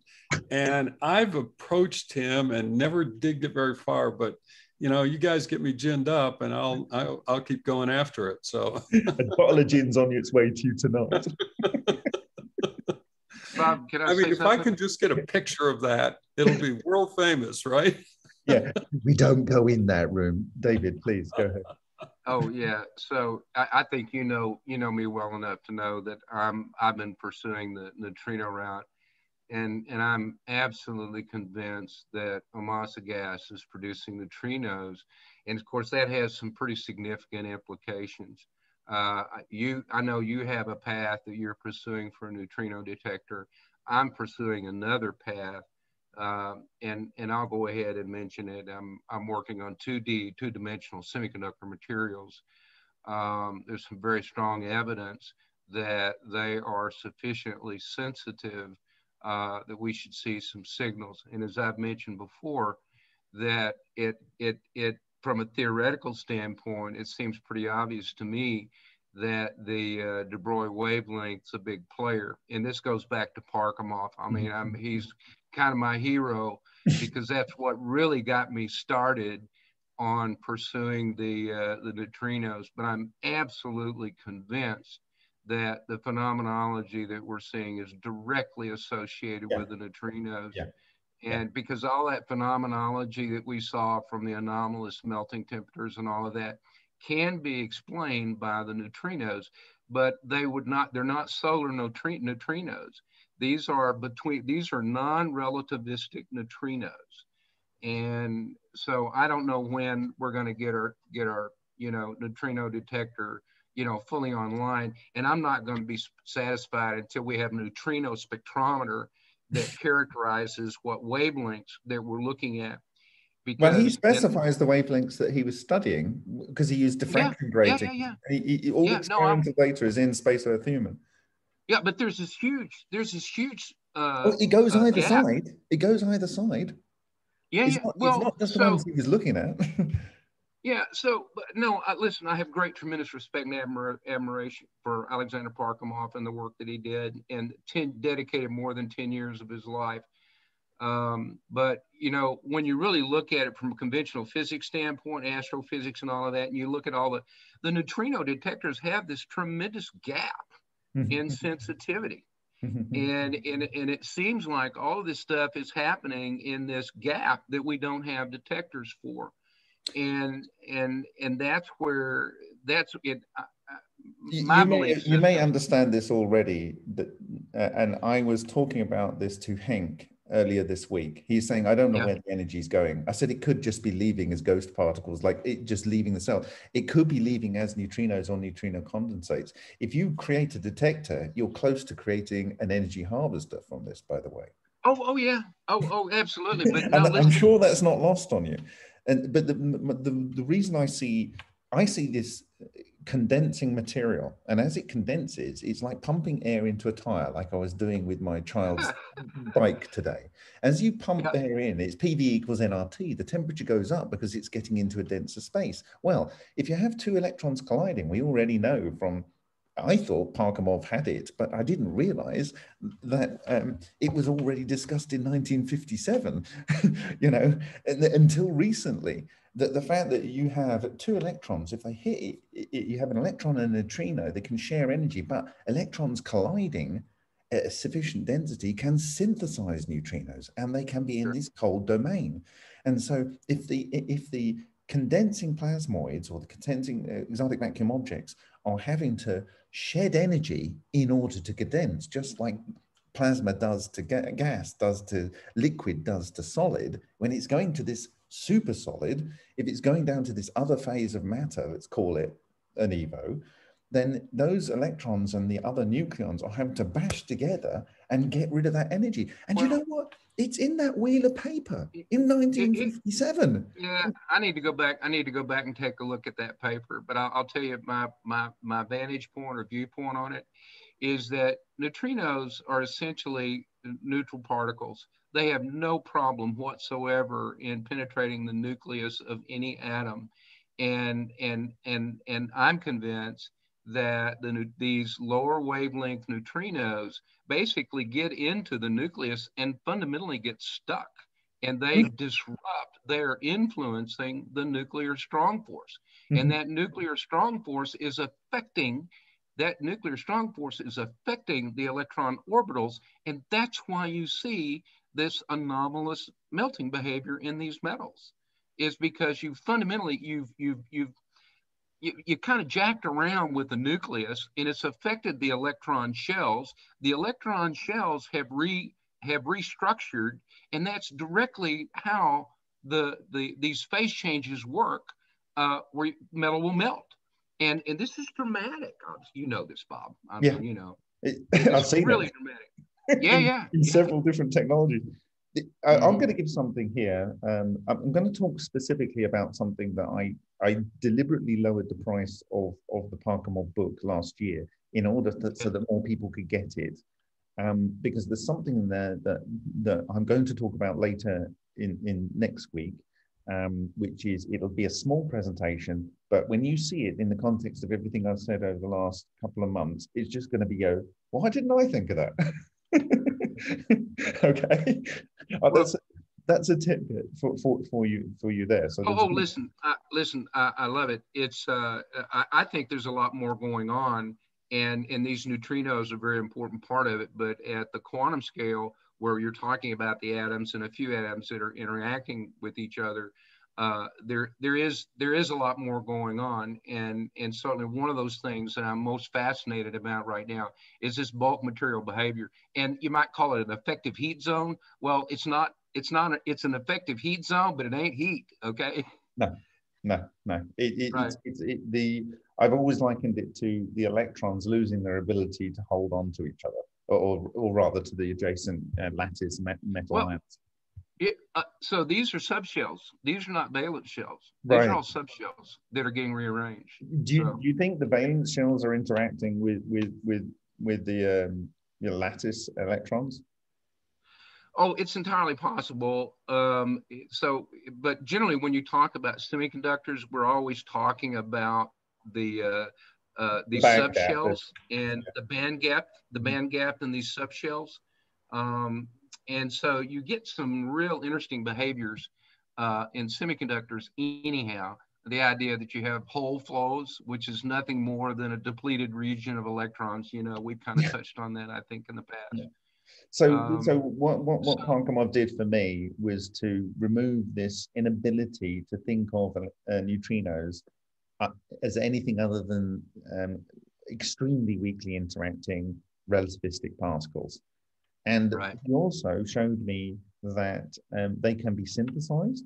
And this wasn't what he showed me, but I learned by following this that electrons can share their energy with neutrinos, and neutrinos can share their energy with electrons. But if they transfer, without changing each other, they're still the particle they are, but they can share the energy. Yep. So you have a means to go from a black to a white Evo and back to a black Evo, the observed behavior that you can create, because you can excite them to move to the other and back.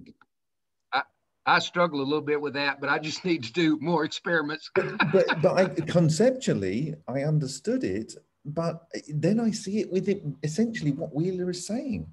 And I'm no one like Wheeler. I mean, Wheeler is just like, he invented the term black hole and wormhole. I mean, this guy is no idiot. Feynman, I think, was his student or something like that. He worked on the Manhattan Project and the H-bomb. I mean, it's like, this guy is, so he's seen the inside of this story from the beginning. Well, the only point that I was making about the neutrinos is that when you're talking about producing millions, if not billions of neutrinos, it depends upon how many atoms are involved and what kind of reactions are going on. I liken it to having a sack full of rocks, and you're putting sand in there, but you're shooting the sand in there. And then basically what happens the strong force is only 144 times stronger than the electromagnetic. Okay, so you create enough particles inside that nucleus. The nucleus comes apart, and it basically ruptures from internal pressure because it overcomes the strong force. I believe that's what it is. That would fit with, for instance, tungsten is a very long, stable element. I mean, it's not all stable, not all isotopes, but if you're getting into that nucleus when it just wants to fall apart anyway, it's just look how many neutrons. Look how many neutrons are in tungsten. My God. Yeah, but it has this threshold with all these. When you interact, we've seen it with the nickel, we've seen it with the tungsten, we've seen it with the indium. That there is a point at which that it's literally a phase change, and it immediately the whole thing happens. And this is exactly how Brown was saying. You get the aluminium, the iron, and the americium 241, or the cobalt 60, or whatever it is you want to get rid of. You put the Brown's gas on, and it starts to glow. It starts to glow. It gets brighter. It gets brighter. It brighter and brighter. Bum. The whole lot is gone, and it's literally like the thing happens in an instant. Yeah, and that's a little bit scary for traditional nuclear physicists. There are some phenomena that resemble that, and it's some pretty scary stuff. But if you don't see a gamma burst, then it's a different phenomena. That's just kind of the bottom line. And I believe that the entire thing is capsulated with coherent matter. It's like living inside one electron. And if anything comes out, it's like the light ray is trying to go into something which is literally a force field. It can't penetrate it, and the energy is dissipated through the whole thing. And you get what Slobodan and Stankovic observed, which is this broad band going into the infrared. All of the photons from everything get. I'm sorry, who was that? So, Slobodan, you can speak. Do you want to speak to that, Slobodan? Oh yes. We've kind of connected in some chats and what have you. And I really need to get better connected to you, because some of the data that you've got is particularly intriguing to me. So, Slobodan, for the rest of the group, do you want to just no problem. So I've made this experiment with the what was the graphite, which I presented at ICCF 22, and well, nothing. As Bob said, it was a really simple experiment. So I put the graphene under the HHO plasma, and I tried to take some measurement, spectral measurement with my few spectrometers, and I took all the residues from the graphite, take the all these stuff to analyze in the university near 10 minutes from my house, and they measured all the things that are presented. So the thing is that a lot of I have a lot of these small spheres all around the site of the plasma was hit the graphite, and all these spheres were I don't know, 10 to 20 microns diameter, and the inside was silicon, what else? Aluminium, calcium, all 7 or 8 elements that we can find every time. Do you have any of that material? Sorry, the raw material. Do you have any of that carbonaceous carbon spherical material? I think I still have it here. One of the samples I made the analysis. Yeah. Of course. Did you do any Raman spectroscopy on it? On the small sphere, they were too small because they were not really equipped with the Raman spectrometer. But I have some other samples that were looking like crystals. And they could do some sort of analyze that, and it was something like calcium CaCO2. So we're finding diamond is reason now. If you look at it under Raman, you'll be able to see that it's what type of structure it is.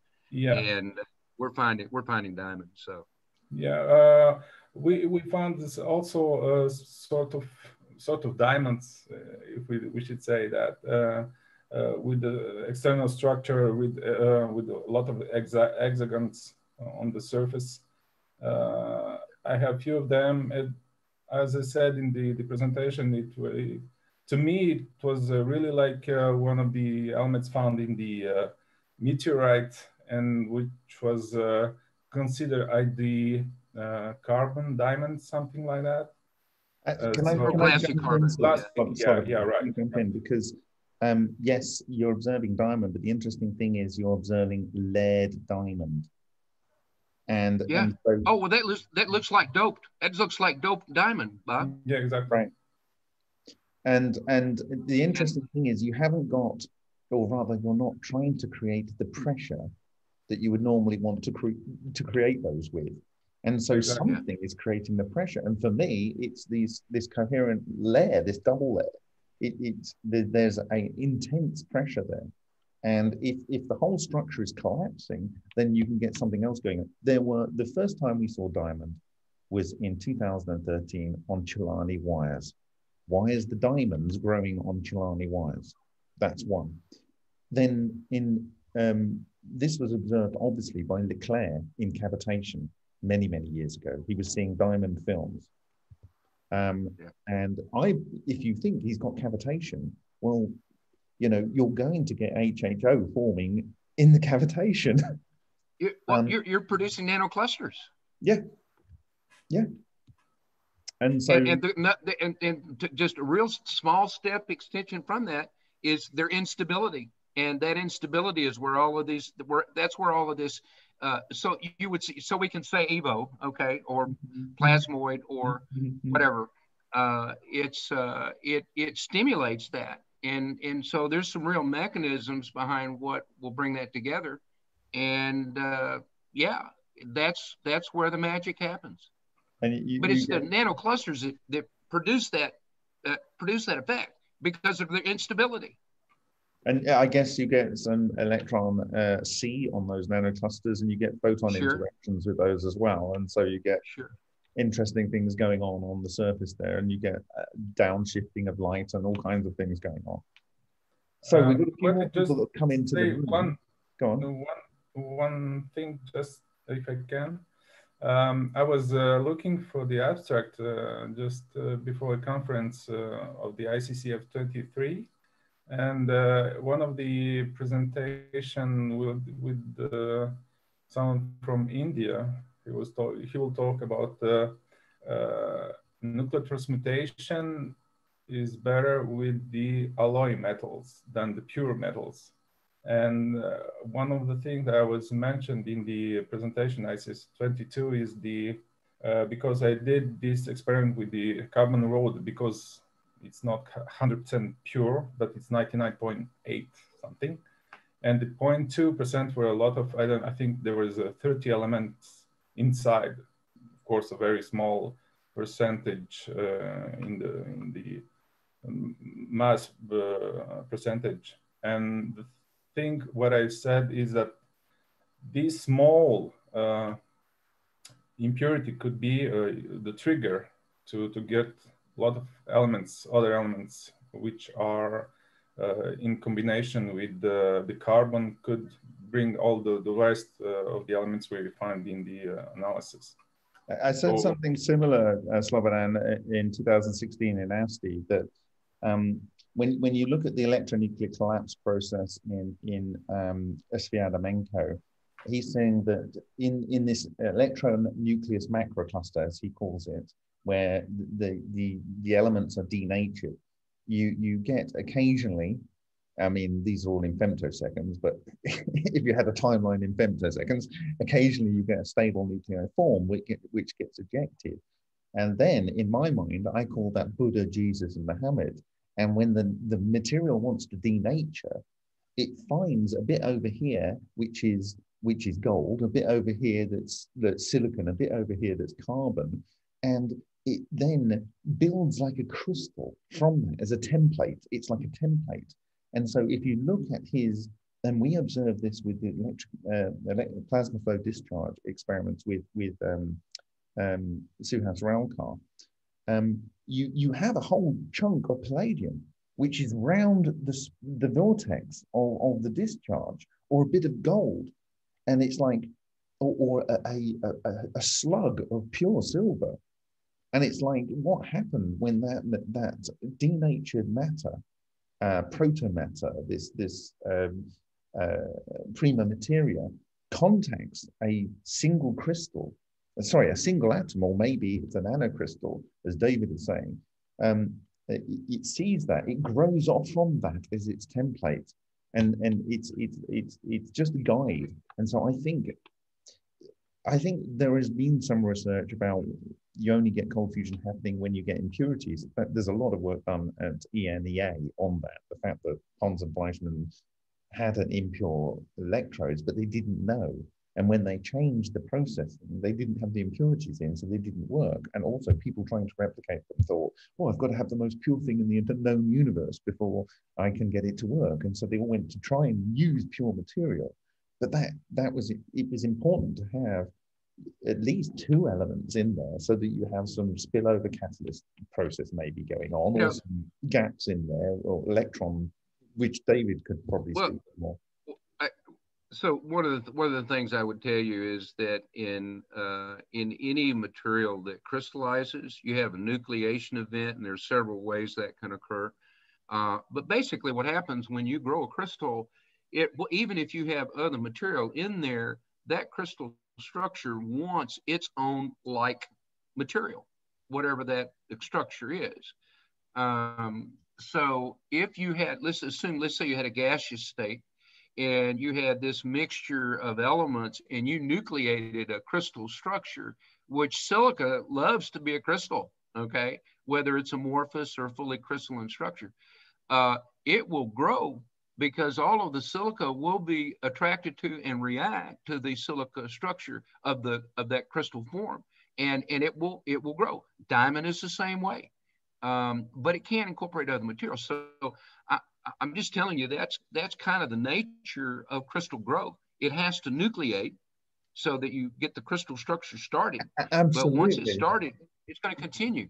Absolutely. What I'm arguing though is that you have these monoatoms, and they are the template for material that isn't that material to start with. It's kind of like the atom and the proton matter is coming towards that atom, and it becomes what it needs to be to crystallize onto that thing.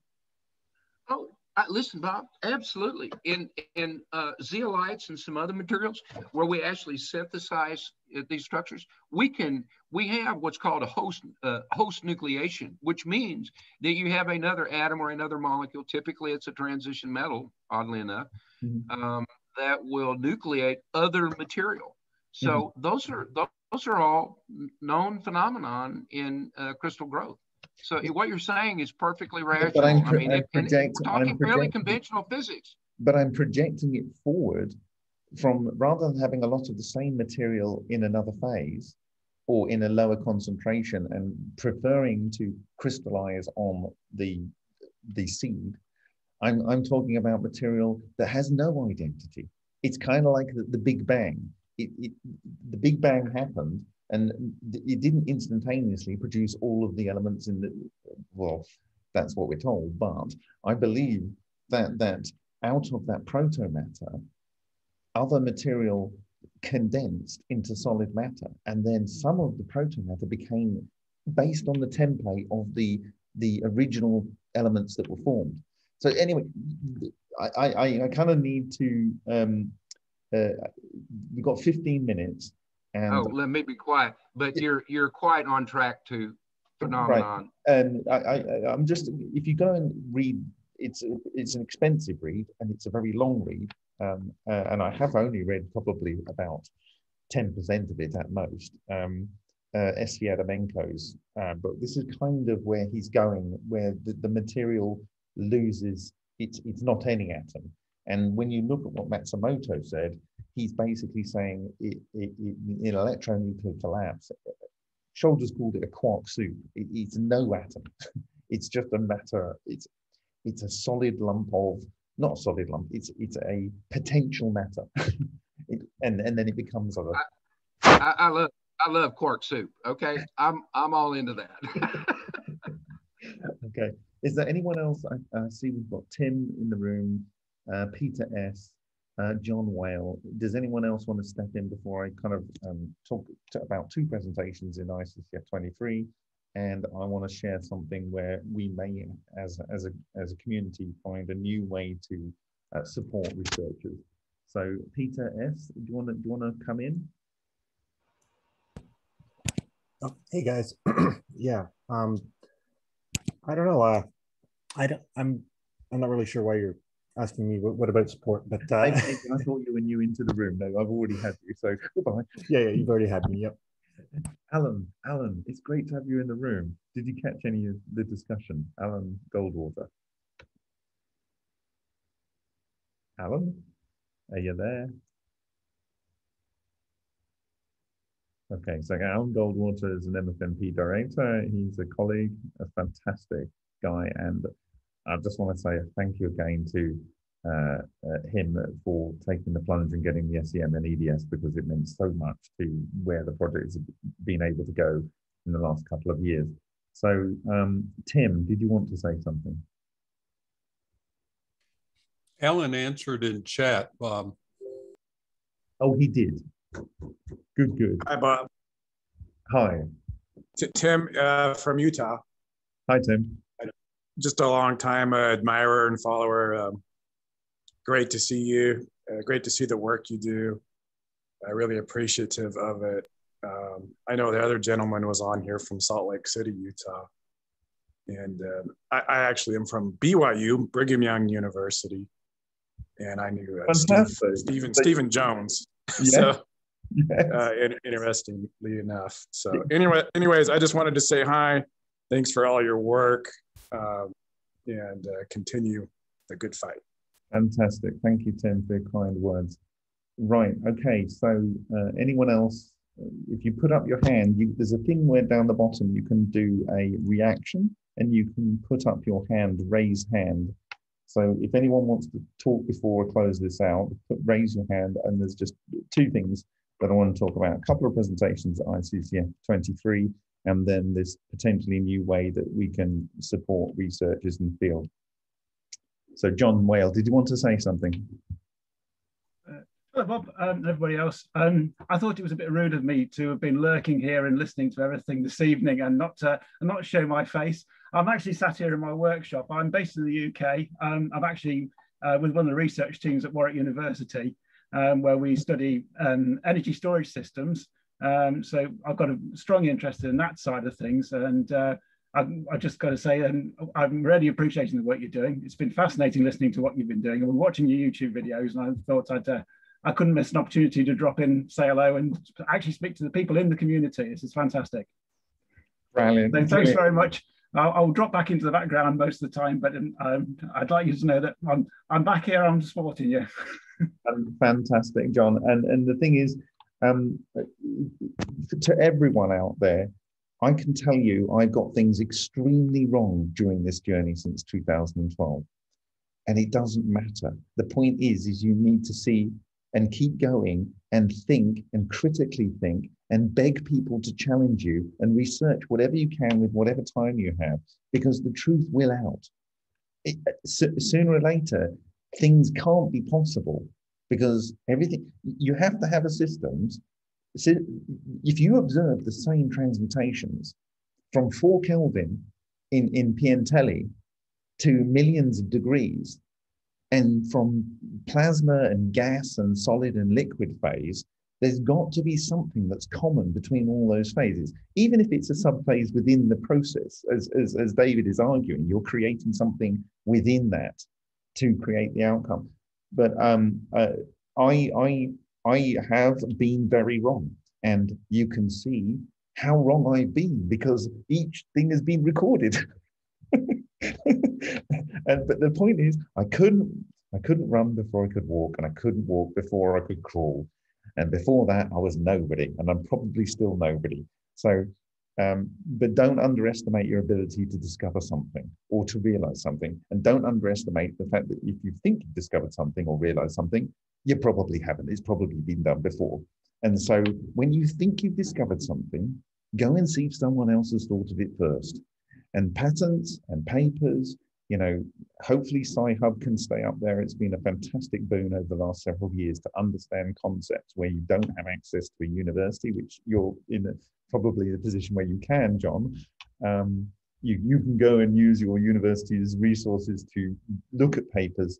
I hope Sci-Hub still is available, because it's a great way for sharing papers so that the general public can start learning. Because I believe if you've got a sound mind and you are willing, you can learn this stuff and you can provide something of import. So thank you very much for your kind words. And experiment. Maybe I'll see you when I'm in the UK. That'd be great. And to all those others in the UK, if you want to reach out, I'm going to be doing a bit of a tour around in probably July, assuming they let me out of quarantine. So let me know where you are, and I'll see if we can. Maybe I'll have a couple of meetups in a couple of places in the UK, and people can come and we just have a chin wag and a beer, a fine ale. Let's put it like that. So thanks, John. Okay, so I'm now going to. Is there anyone else that wants to put their hand up and speak before I just talk about these two papers?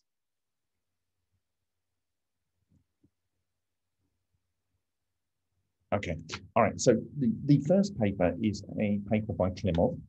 It's an extension of the plasma erosion experiments. You can go and see it. And I can't share you the video now because I can't do that. Otherwise, they might kick me out of the conference and I'm on there. So I can't share you the video. But essentially, he's using microwaves to ionize, to excite argon. And he's then using a capacitor discharge through a spark gap to produce a pulse of this plasma through a capillary tube. And in one capillary tube is made of PMMA, and another one is made of what he calls CF4, but it's actually C2F4, i.e. PTFE. He observes that with the C2F4, the polytetrafluoroethylene, the Teflon, when he's firing this ejection to a copper plate and a nickel plate, I think it is, he doesn't see the material go through the plate, and there's no transmutation. With PMMA, which includes hydrogen, when the plasma goes through the tube, and as I described, that would force the plasma to do colloidal and toroidal rotation. So it's forcing it to form an EVO structure, a soliton. And in fact, in his images, he shows a soliton.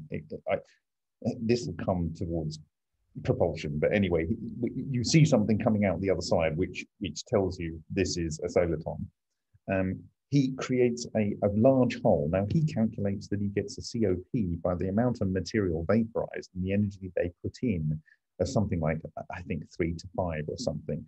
I disagree because I think that it's actually causing a phase change in the metal. It becomes less strong, and the pulse is the same, potentially not enough to account for the 3.5 to 5 times COP. The interesting thing is he sees this large amount of material removed, he says vaporized, and he sees transmutation on there. I'll be interested to see what the transmutation is on the actual presentation. I could probably predict it. But he says that, of course, the PMMA contains hydrogen, whereas the PTFE, which is just carbon and fluorine, does not contain hydrogen. He therefore says that the hydrogen is the important additional element. This is great, except he is not recognizing that it also has oxygen. And as we know, if we create a plasma from oxygen and hydrogen, you're going to get some OH forming, and you're going to get some H2O forming. So it may be the same thing that we've been observing. So I think that needs to be looked at. But in terms of an experiment which is relatively simple, where you are removing hydrogen and oxygen and not seeing the effect, I think it's a very, very important one. Whether or not there's excess heat there, but there is transmutation. This separates something that is using the same energy input, the same amount of to create the argon plasma, the same amount of electrical discharge, going through the same size of capillary tube, going to the same target. And in one case, where you don't have hydrogen and you don't have oxygen, you don't see this damage and you don't see the transmutation. And in the other one, you do. I think it's a very, very important experiment. The second presentation is by one Graham Hubler. Now, Graham Hubler worked at the Naval Research Laboratory, and in 2000, when the Abraham Dennis Israeli concept of how ball lightning is formed, basically the lightning goes into the ground, it vaporizes some carbon and some silicon, and that forms a torus. As it comes back out, if they actually say it's a soliton, it comes out, and then that burns in the air, creating a glow. right? And the BBC reached out, of all people in the world, to Graham Hubler at Naval Research Labs, who commented the fact that, oh yes, we've been very interested for years in ball lightning and effects. And this explains, quite a lot of the observed phenomena, but I don't think something along the lines, I don't think it explains everything. That was then. In October 2001, the Air Force commissioned a report for anyone in the world that knew anything about ball lightning technology and related effects. And that was conducted by Eric Davis. Eric Davis also produced one of the propulsion papers for the Air Force. And Eric Davis worked with Hal Puthoff. Hal Puthoff worked with Ken Shoulders. And Ken Shoulders worked with John Hutchison. But putting that aside, Eric Davis concluded that work that was conducted in the 1950s and 60s was one of the only things that could explain one of the only approaches forward for ball lightning research and the work of Ken Shoulders. And so in one division of the Army, they are saying that Ken Shoulders' work is one of the best ways to explore ball lightning, other than still classified work that was done in the 1950s and 1960s.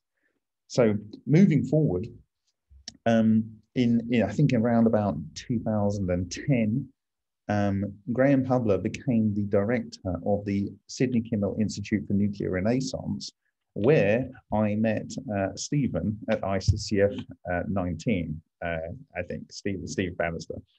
And, or maybe I met you in Colorado, I don't know. But anyway, it was there. And he led that research for 5 years. Now, his paper at ICCF 23 is saying that exotic vacuum objects are doing nothing more than causing an intense pressure pulse via Coulombic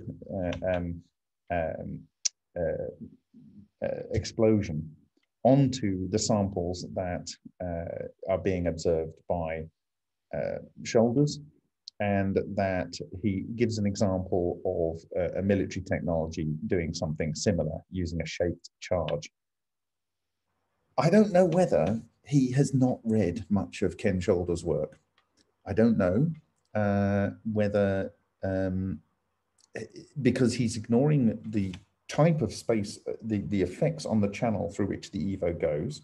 He's ignoring the fact that if you have a piece of wax above the alumina, it is not affecting the wax. And so if it was this massive pressure pulse, and it's also producing an atomic thin layer. And so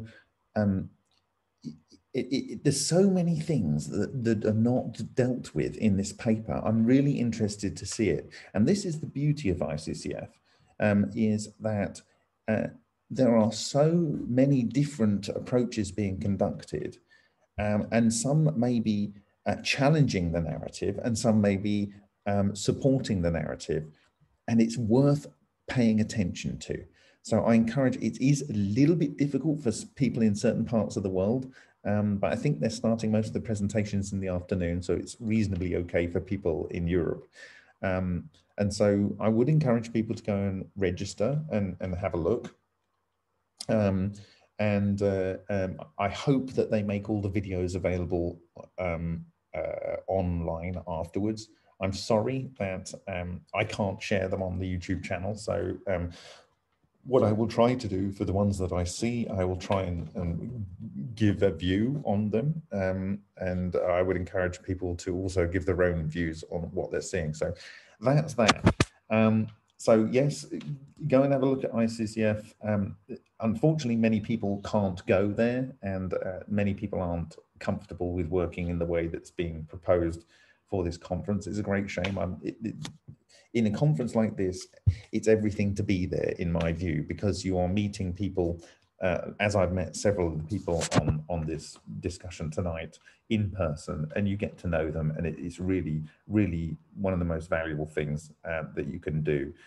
Almost much more interesting than many of the presentations, which sometimes can be repetitive, let's put it like that.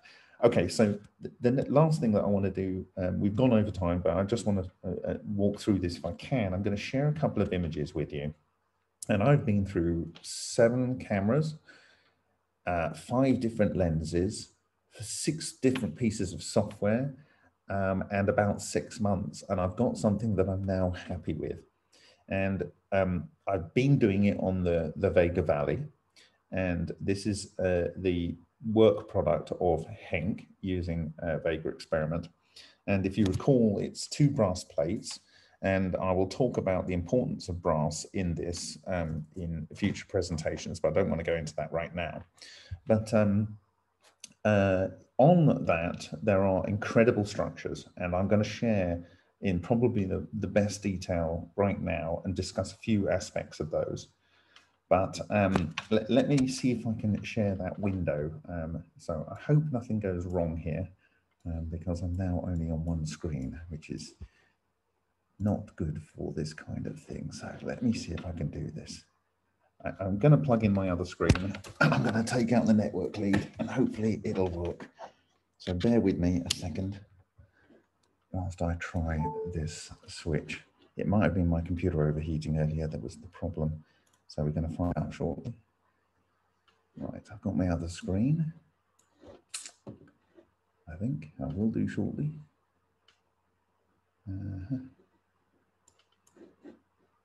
So if anyone wants to say anything whilst I'm setting up, quick, jump in. I just comment, you mentioned something about potential funding resources or strategies. I hope we hear a little bit about that before we bow out. That's what I'm preparing you for. Oh, great, great, great.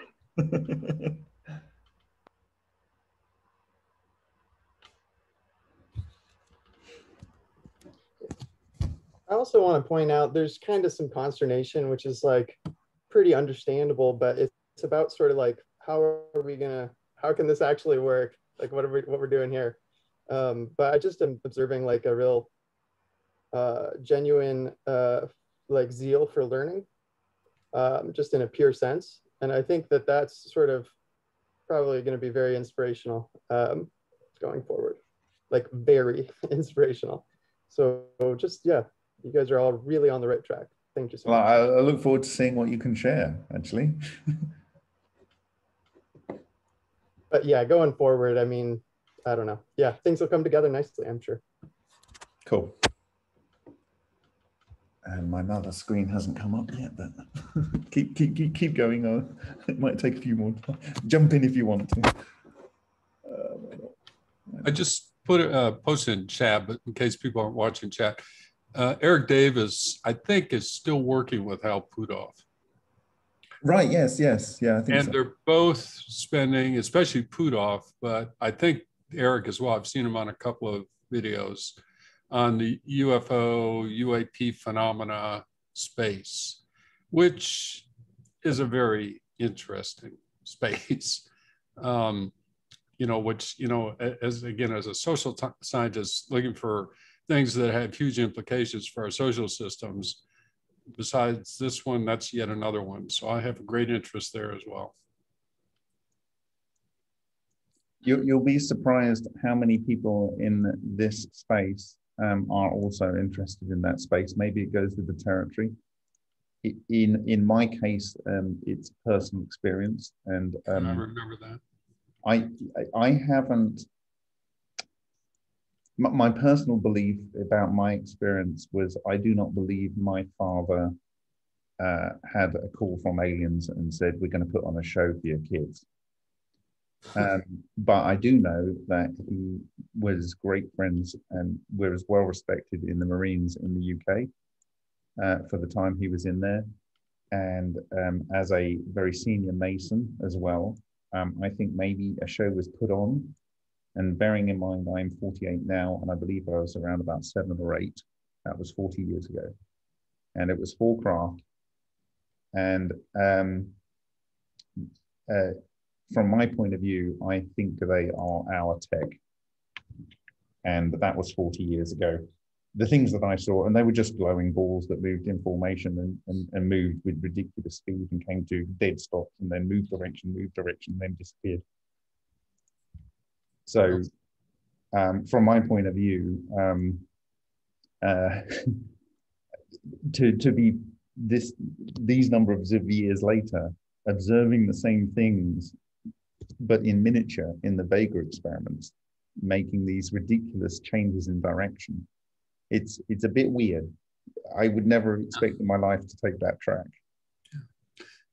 Pudov has a paper that's accessible. I don't think it should be, but it is. That came out of the DoD work he did at ATIV. If anyone can relate to that, but about the energy implications if UFOs exist, and which I think is sort of irrefutable at this point.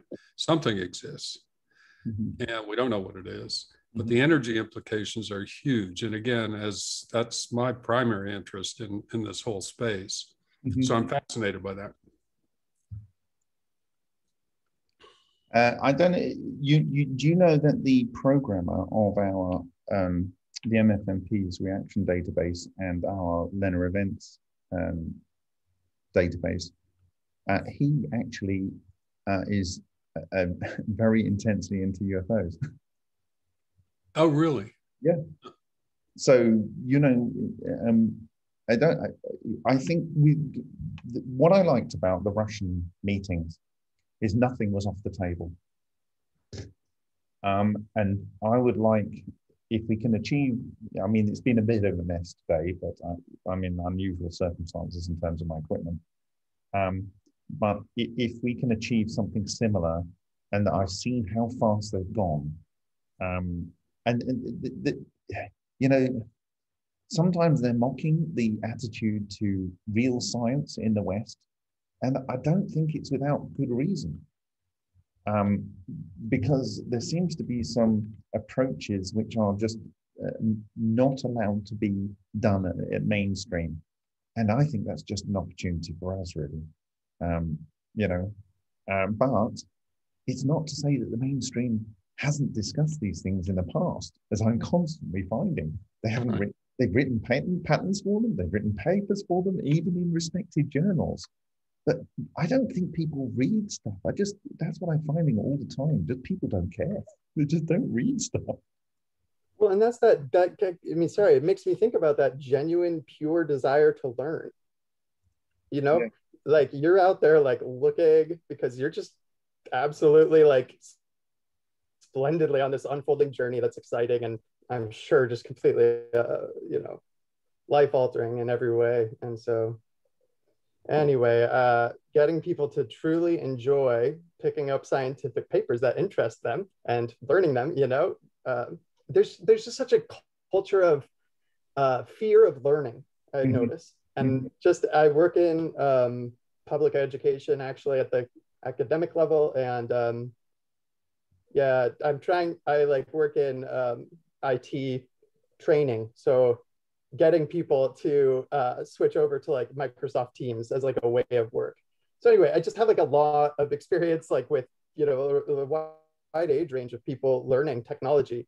And what has been very effective for me in those types of settings is demonstrating, just as Bob does and everybody else here, like a genuine zeal for whatever's interesting us. So anyway, that's kind of just to circle back on that. So. Fantastic. All right. Well, I'm going to try and share this now, and I'm going from a much higher resolution screen. So I'm going to, let's see. Oh, how do I share it when I'm the host? Okay. Say something if you want to, Simon, whilst I see if I can share my screen. Yeah, I just wanted to say I've met Helput a number of times at conferences. In fact, I think we might have met Bob because I was at the Global BEM conference in Boulder, Colorado a number of years ago. I wasn't there, no, not that one. Oh, you weren't there? No. Not that one. Yeah. Got it. I wish at another conference in Colorado. Yeah, that's where Mark Leclerc presented his unforgettable cavitation lecture. And when I heard you years later, it really clicked back to everything he said there. But talking about Helput, I met Hal through remote viewing because that's how I got involved with these topics. I've met him at a number of conferences and we've talked, after his presentations about all of this. And what he's expressed to me is that the problem in the US is there's too much classification. Everything gets stovepiped. And he has this fear that the US will fall behind the rest of the world because nobody talks to each other here, because so much of the science that's funded by the government is classified. And he said it deteriorates the quality of the science. So that's all I want to say. Simon, I think there's probably people here that would understand exactly what you're saying. And okay. I can tell you 100%, I have met several scientists who put a lot of their life into producing even science directly in this field. I know of at least two, and they're not both in America. One is, one isn't, and they have had their patents effectively embargoed, and they can't ever talk about them. So they spent a lot of money, they spent a lot of life. They've got something that they think can support them into their old age, and then they're told they will go to jail if they talk about what they've done. Yeah, right. There you go. There you go. Yeah. And by the way, they didn't talk to me. I made that up. I'm joking. I'm not. But you know. Yeah. So I think this will work. So I'm going to try and share it now. So what do? Hold. Share. Okay. Okay. Now what happened? Can you see what I'm seeing? Oh, I don't know. Oh, can you see what I'm seeing? Yeah, it looks really good to me. Yes. Okay, so this is part of the Vega Valley, and I don't know what it will look like when I zoom in. And I'll explain why there's a black box on there in a little while. But there's a couple of features I want to draw out, but I'm going to show you how beautiful the resolution is on this, if it's going to work.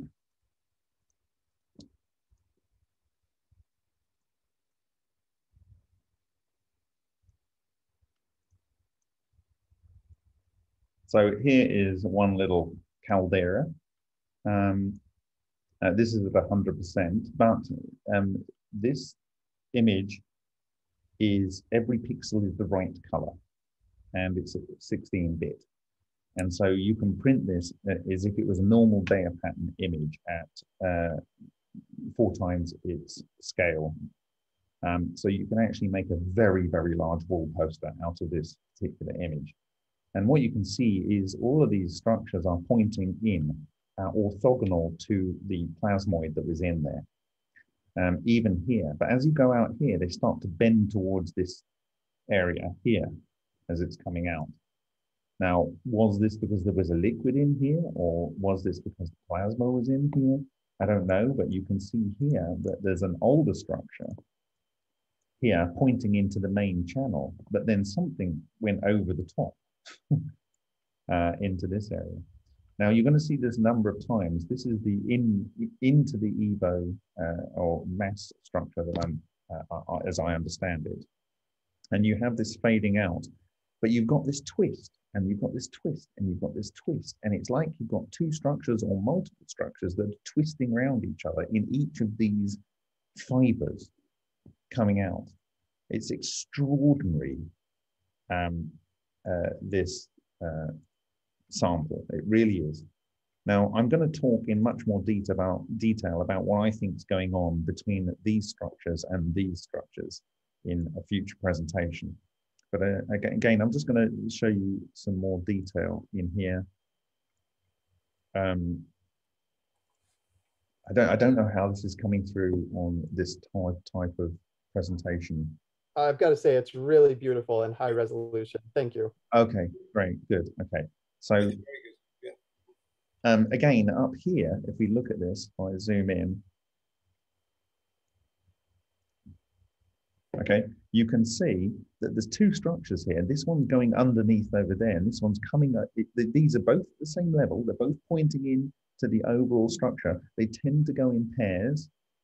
And I've talked about these being like an ASEAN peninsula watts, like you would get in Cambodia or Thailand, where they're self-similar. But they come in pairs, and this one is twisting under here, and this is coming over here and twisting underneath. Again, we've got this one twisting over here, and this one twisting underneath. The beauty in this is unimaginable. I could never have imagined when I looked at it. I knew it was important, but I could not have imagined it's like this important. Now look at this area. We've actually got multiple fibers like braided hair, one here, one here, one here. And then that is twisted around this, which is one here, one here, one here. And this is similar to the kind of active exotic vacuum objects, this sort of coherent matter plasma waves that we've seen in these various ejections from exploding structures in the reactor. Here in this caldera, we have this hexagon structure here. You see it? Maybe here. So it has a pit in the middle, and then it's this hexagon structure in the side wall of this caldera. And again, in the caldera here, everything is pointing in, orthogonal, but they're grouped, they're in groups, and they're semi-regular spaced. And I will talk about the structure that I believe is causing this. But I've probably given enough hints over the last 6 or 7 months that maybe when you see this, you can work out what's going on. Look at this, it's just stunning. It's just, and this is just one small segment.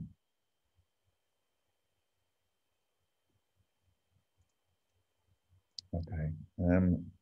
There's an area that's broken off here, and I'm wondering whether this is the kind of area where we've got the calcium type structures, because it does look like with the Alan Goldwater found on some of the fragments that I sent in. We've got these holes in here, and I would like to see these even closer. But perhaps it's very porous. This does look like the kind of material that we found was calcium rich. And there's no calcium in the reactor. So this is the first of these. And like I say, I'll explain what I've got the box there for in a little while. This is the second, and this was the title slide for this presentation. And this is a main channel, but it's a main channel elsewhere on the Vega Valley. And this is a sub one that obviously came under here. Now you can see it has a layer here and then another layer here. What is going on? It's like, this is the inside, but on the inside, it's largely unaffected. Is this carbon? I imagine this will be carbon when we look at it. And so we could learn from this. When a plasma is this quantization, when a plasmoid or an exotic vacuum object is this quantization level, then this is the band over which it will produce carbon, and then whatever else is going on here. Don't know. This could be copper oxide, by the way, because we have got a lot of copper in this graph. So I'm going to look at a couple of these structures in a little bit more detail. Here we've got a pair, which we've seen. We've got three sides of a hexagon here. So this is our figure of 8 here that we've seen in so many different technologies now. It's a magnetohydrodynamic structure. Here's some effective plasmoids. This is maybe not so clear, but we get the fleur-de-lis at the top. It's like 3 coming together. And why I'm identifying these is I would like to go in with a different type of microscopy and see what there's actually going on. So again, we've got a figure of 8 here, but it's the end of a plasmoid channel.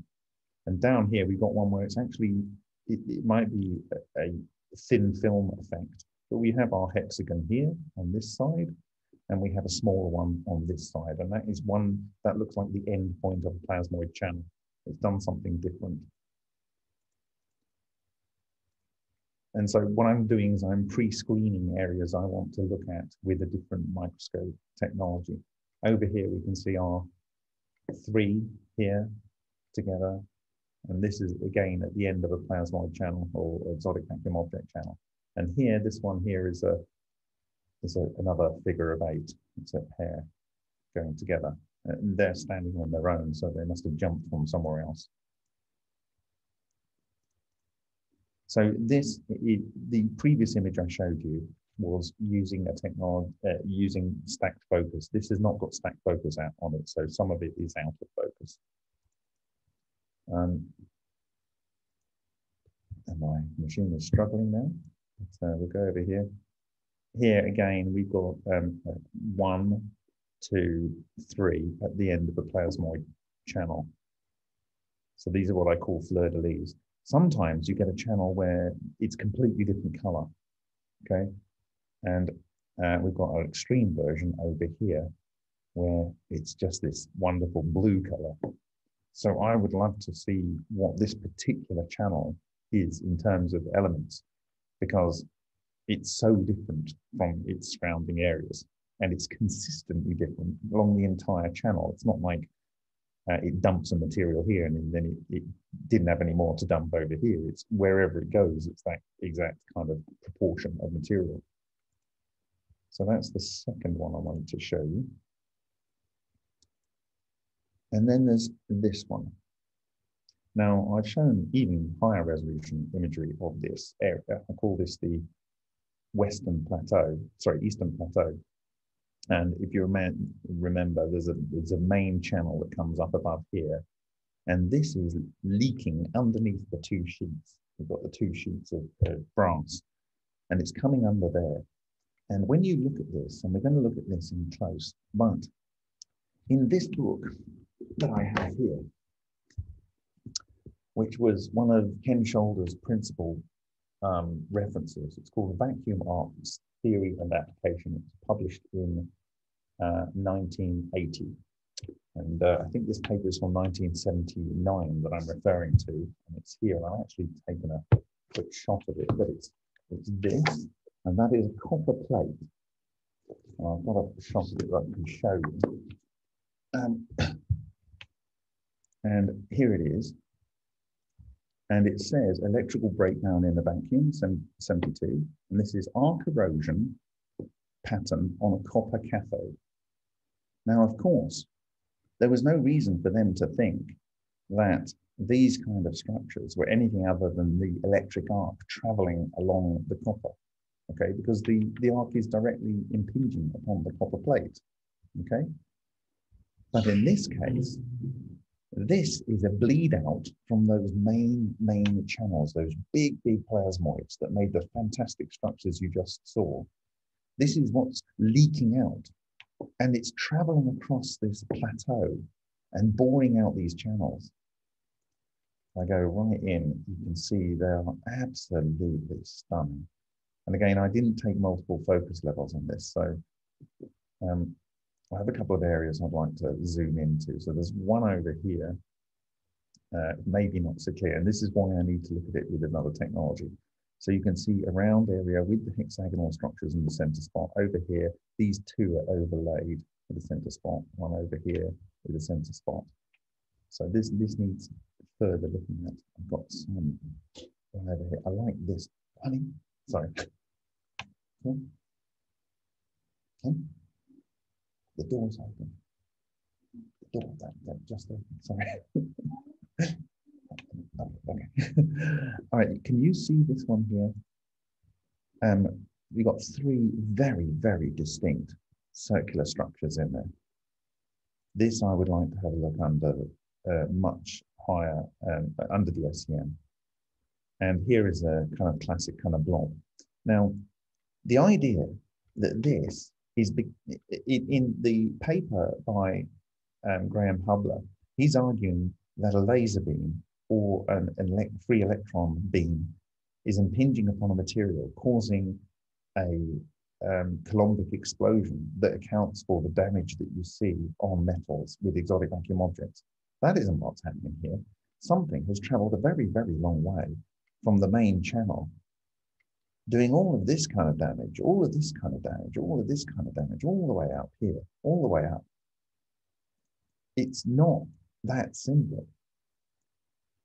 If you follow this channel over here, for instance, you can see the damage, and actually on the 400 times microscope, it's a little bit clearer what's going on. But anyway, you can see a better overview here. All this damage comes down here, goes around in circles, comes down here, goes down here, splits out. I mean, the energy in this thing to do this amount of disruption and continue and go down and go down and continue until it ends up here with our three structures on the end here. It's just extraordinary, the amount of damage that's going to go there. Okay, so why might you think am I putting these black spots on here? Well, the reason is this. I believe that we can, you can't, these images are about 350 to 500 megabytes a piece. And that is compressed 16-bit TIFF. Okay, these are absolutely incredibly large images. But one of these images is only a small chunk of the Vega Valley. What I would like to do is this. I would like to make non-fungible tokens from these images and sell them on OpenSea or whatever, as pieces of art. And so the reason I've taken a chunk out of those is so that I'm not publishing the full piece of art. But all of the information that we need to discuss is in the bit that I get left. And if I was to publish this image, because of its size, it would cost $50 million in Ether to mint it. Okay, so what you intend to do is you publish a little thumbnail and you say that the person gains the digital rights to this product. And the idea is that if it works, then if it raises some money, then half of the money goes to the person that provided the material for me to produce these things. So I look at your thing, I make a fantastic image from it if it is interesting, and there's a number of things that I can do this with that I've taken over the years for different researchers that all need money.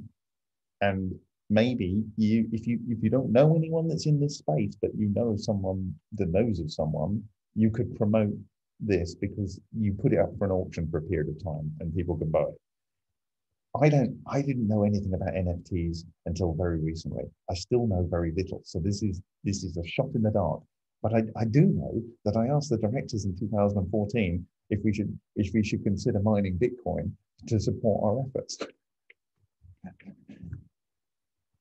And had we done, we probably would never have needed any money to support our project.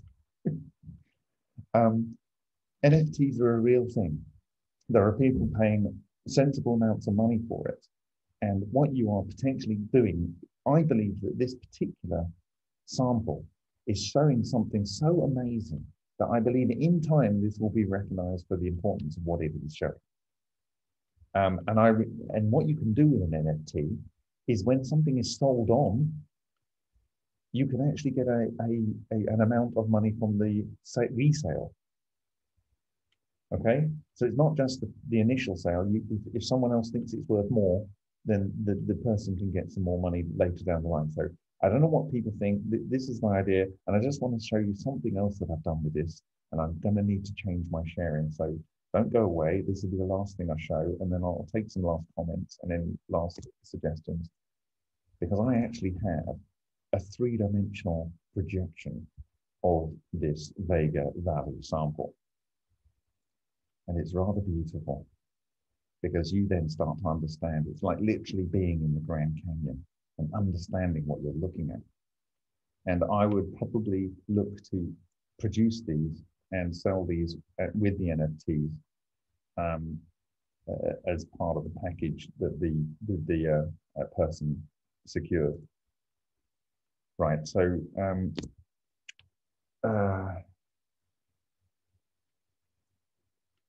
and this hopefully might bring a whole new group of people to understand this science, because if you can create beautiful images out of science, and you can print these images on, say, metallic plates, you can actually get this Chigley print process where they print onto aluminium and all the whitest parts come through with the aluminium.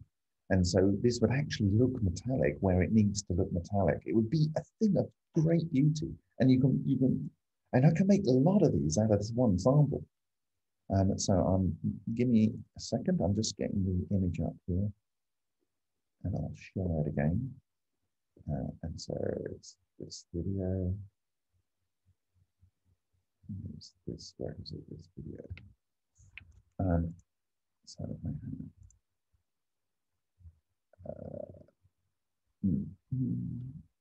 okay, let's try this one. The machine doesn't fall over.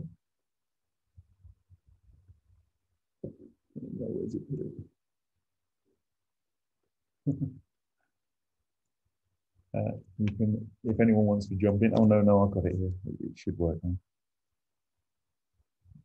Okay, all right. Let me see if it'll allow me to show you this.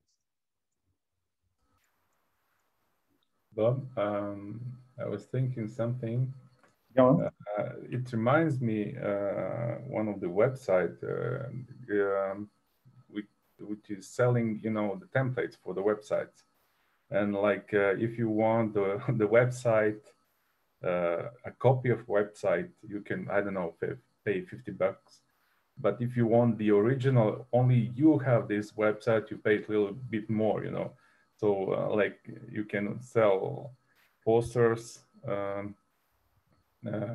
many times you want, and you say if you want the original, just you want just that you're the only one who has this picture, they pay a little bit more. So with NFTs, you can actually mint, say, like you can with real art, you can mint, say, 100 copies. Now, the thing is, you actually have to pay money to buy each of them. Can you go back about 30 seconds? We actually lost you for a sec there. Okay, so you can mint, say, 100 copies, like you do it, and those people have the rights to print them. Can you see me or hear me? Please repeat it. Oh, can you hear me now? Can you hear me now? No, it's okay. But when you start, it just starts to, you know, your sound is. I'm going to close Photoshop because it's probably a memory constraint on this computer because I've just opened something else. So bear with me. I'm going to kill Photoshop.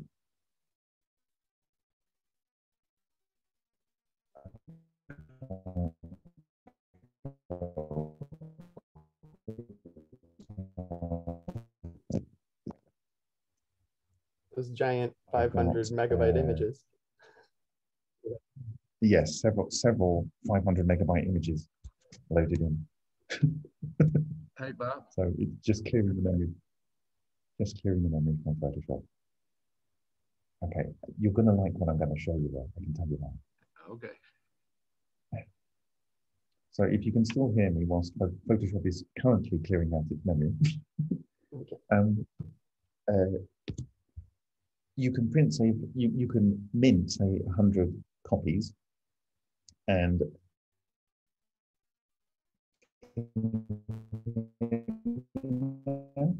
that's just some BS. I don't know what's going on. That's so weird. Can you hear me now?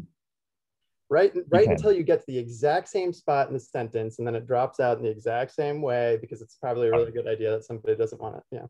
I'm just going to play the video. Can you hear that? Did you hear that? Right. Okay. Let me share the screen.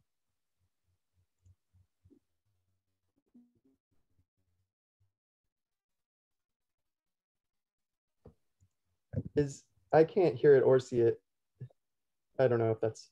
You can't. No, not yet. Sorry, I don't know. The machine is really struggling. Sorry.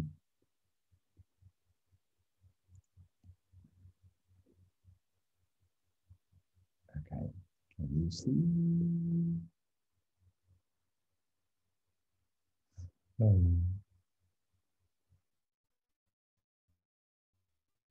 Bravo. Can you see it? Can you see that? Okay.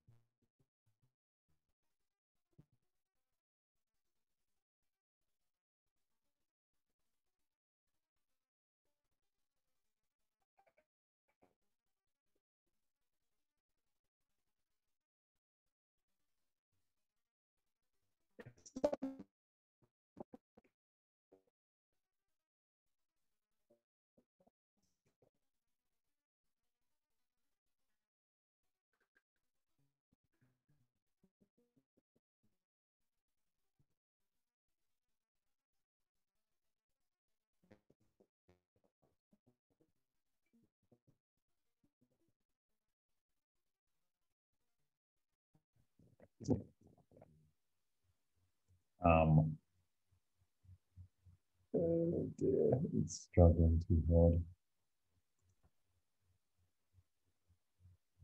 Okay. In my office, I have one machine for compressing and doing the stream, and one for presenting on, and obviously that's a better solution. Okay. Hey, Bob. No, sorry. Yeah. It's okay. I tried. I tried. Hey, Bob. Can I up. speak? Yeah. Can you hear me? Yeah, go for it. Yeah. Listen, I have a current project that we're doing some micron scale metal 3D printing. If we can get this data in a format that I can import it into our CAD system, I can 3D print that at scale. If the data that you get on your 3D imaging, we can convert into a format that I can read into my CAD system, I can 3D print that in metal in incredible detail and surprisingly cost effective. Well, that's wonderful to hear. I have to say, I will have to do a better job because this is only six levels of depth of which it's interpolating it from. I can actually take as many as I like, but every time I take another depth level, it's another ½ terabyte. Sorry, how close, I mean, does anybody know software well enough to say like maybe the VR implications here even? Oh, like, I can give you a VR implication. Let me show you a stereo image. I mean, it'd be so fun to put on the goggles and walk around this canyon. You know what I mean? Like, I like exploring the Grand Canyon. Okay, I'm going to stop share and I'm going to share something else because it's having a problem sharing the videos. Let's stop share and let me share something else.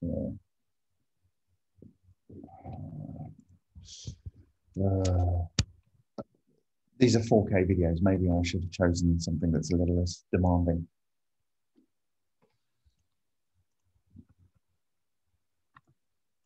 If you're okay, I'm okay.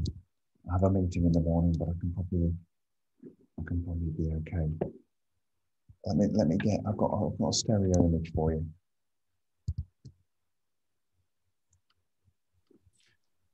Let me throw in an economist's thought, because I get dragged into Bitcoin, blockchain, NFT by my students. So I have to pay attention to some of this. One thing I do know, very recently, the NFT market seems to be, I don't want to say collapsing, but at least retracing. So it's not as active as it was, or at least the potential isn't. So if you're going to do it, don't spend a lot of money going into it, and do it pretty quickly before the market dries up. Although these are spectacular images, so just from an art standpoint, let alone scientifically. But maybe I can choose some more traditional route where people can buy just a straight poster. Yeah. Well, I'm not trying to say don't try it. I just what I've heard, and I don't follow the market daily, NFTs, but I've heard that the market is softening quite a bit. Okay, well, my view on these. For what it's worth, Bob. Yeah, no, I think you're right, but in terms of Bitcoin, I remember turning down buying Bitcoin when there were just a few dollars. Oh, I know. And I've heard this.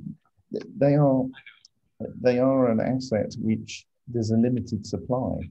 But that's correct. But the only link between Bitcoin and NFT is the underlying blockchain technology. I mean, it's it's run on Ether. Right. The NFTs are run on Ether, which is it's contract. You are buying the digital rights to the file. Right. So on cryptocurrencies, I've got a whole separate point of view. You guys would bore you guys because it gets way too much into Actually, no. Why not, Steve? Let's have a session on your understanding on that. Why not? Well, here's my point of view. Governments like to have a monopoly on currencies. Mm-hmm. Yeah. And they do have the means to enforce it. And if cryptocurrencies start to intrude on that, and they haven't, because they have very few characteristics of our currency. I mean, it just, they don't work the same. They're not being used very widely at all in transactions. I don't see the evidence that they are, or even may be. So they're a speculative investment right now. But if they do start to intrude in the real currency space, I have no doubt that central banks will get into that business by themselves and shut down all the private operators. You know, it'll be like, you know, you're counterfeiters and you go to jail if you do it. That's my take on cryptocurrency. I think certainly for the Chinese government, they realized that it probably is the best way to create a transfer token. However, yes, I'm not saying that the technology doesn't have value, but when it has sufficient value, what I'm saying is because of this love of governments to have a monopoly on currency issuing, they're going to do what they can, and I think they can do a lot to shut it down. That's all I'm saying. So, but that's separate from what we're doing here. I mean, and I get into you know, quite interesting debates over this, of course. People have made millions, billions of dollars in crypto. It's just ridiculous, unbelievable. And it's very, you know, attractive to a bunch of people, but it's a very speculative investment. So what I tell my students after teaching about the gold standard and its history and all that is that cryptocurrencies are essentially a current modern substitute for gold right now. They're very speculative, and you can't make jewelry out of them. So, you know, well, yeah, I will say that the Ether does appear to be a lot more than that. I would agree on the argument for Bitcoin because it can't have any other function, but you can build so much off Ether. I mean, it's a smart contracts platform. Yeah, that's the blockchain. Yes. I'm not trying to diminish anything, truly. Yeah. I'm just making observations about what government's like. And I think the Chinese government, the People's Bank of China, and the Fed, our Federal Reserve here in the US has started talking about digital, you know, issuing digital currency. So and probably based on blockchain or some equivalent technology. But, and I'm sure the Bank of England probably, you know, I think the Bank of England has done the same. I'm not so sure about that, but at any rate, it is, it's an important technology. I'm not trying to diminish this at all. However, when you get into currency issuing, I will repeat, governments want a monopoly. And our Federal Reserve currently has a monopoly in the US. The Bank of England has a monopoly in the UK. And there are a dozen other countries where it's similar. The EU is by the central bank instead of the countries, which is a bit of a problem, but that's the way it is right now. But at any rate, they like to be the only, you know, the monopoly issuer of currency, and they'll take strong action to defend that position. That's all I'm saying on the currency, not about technology at all. Yeah, I think you're right. I know that there's this pay system in East Africa where they just transfer money on the phones, and it became fantastically possible. Fantastically, like everyone was using it, like no one was using normal currency. Yeah.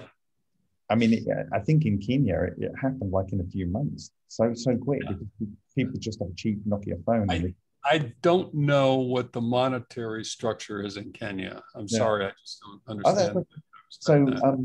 Yeah, I tried my hardest to get my computer to do more than just grunt to its death. So I apologize to everybody for filling in with boring economics while Bob is trying to get the video working here. I think it was very useful. my view on these matters is that this is a non-traditional space of research, and I think it's quite fitting to use a non-traditional way of getting the message out there. And if there is any buzz about this, most of the NFTs that are being traded are very, very small GIF animations of nearly nothing of any interest at all, or you have these brilliant artists that are putting out their finest work and they're getting very reasonable returns from it. I don't know what this will be considered as, but if the project could create artwork of this caliber and it get recognized in a broader community as being the first sort of scientific evidence put out there in this way, just the media hit on that could bring a lot of new eyes to the field. And so I'm not just thinking about it as a potential way to support researchers.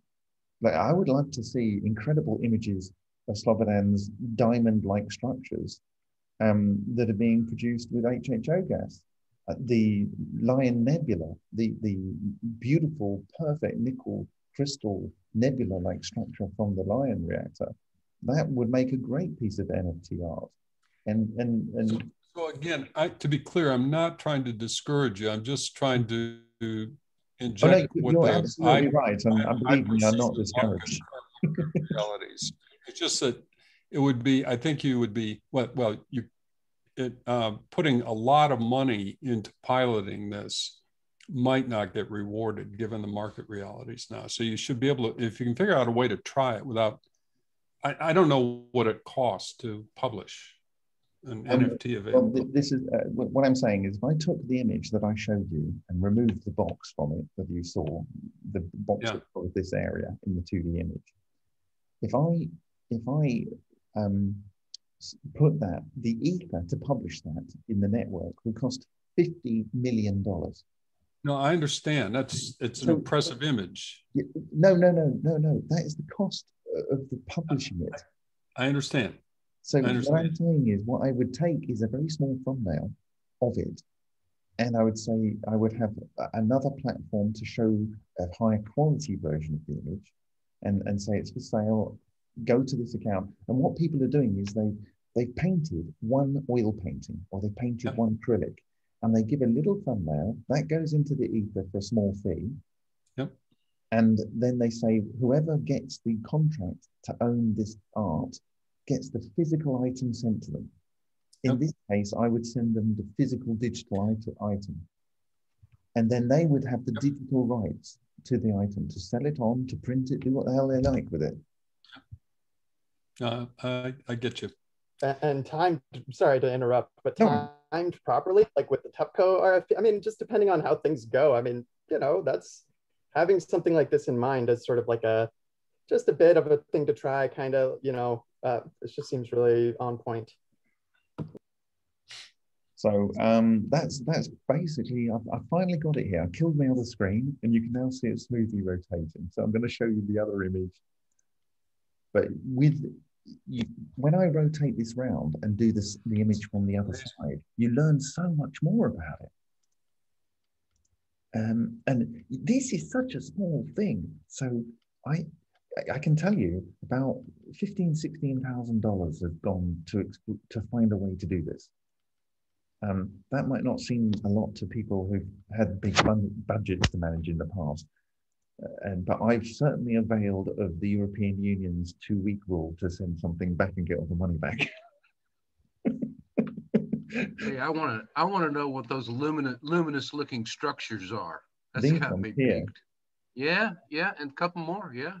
I think these are fragments, either of something that they're the last thing that got left in this area, or they are fragments that came off somewhere else, and the plasmoid came along again, and it interacted differently around them because the plasmoids tend to wet over a certain surface. Yeah. I think that. Go on. They almost look like they're back illuminated. That's their appearance. Yeah, but what you're seeing is the original brass here around the outside, so it's less affected. This is likely based on the SEM images we've done. The black stuff is either copper oxide or it's carbon, and it tends to be a lot of carbon. And you're going to see some other stunning images in when I do this work. I mean, just let me go and show you the close up again. And then we'll probably close out because I've got to be up really early in the morning. So we go back into the close shot here, and I'll come out of that and we'll share it. And this works with one screen. It obviously has a problem with two screens. It's just too much. So at least I know for the future. So can everyone see that? And if I press play, there we go.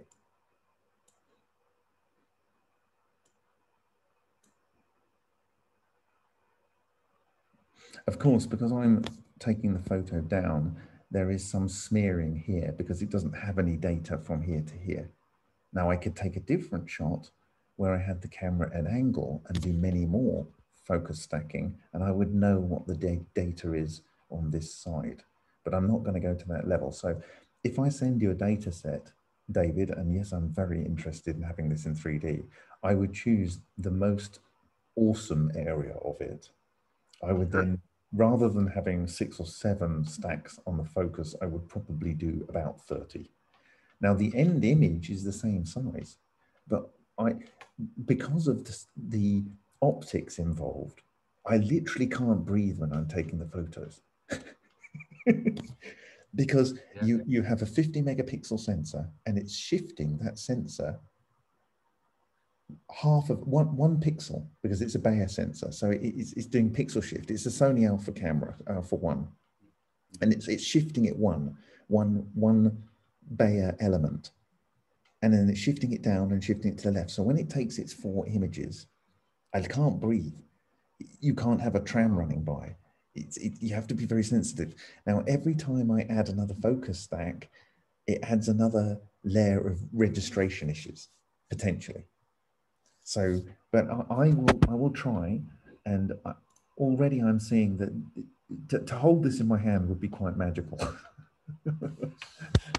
But you can see a lot from 3D. In fact, you know what? I got the software, so we can actually look around this thing. Why don't we do that? And then I really will go to sleep.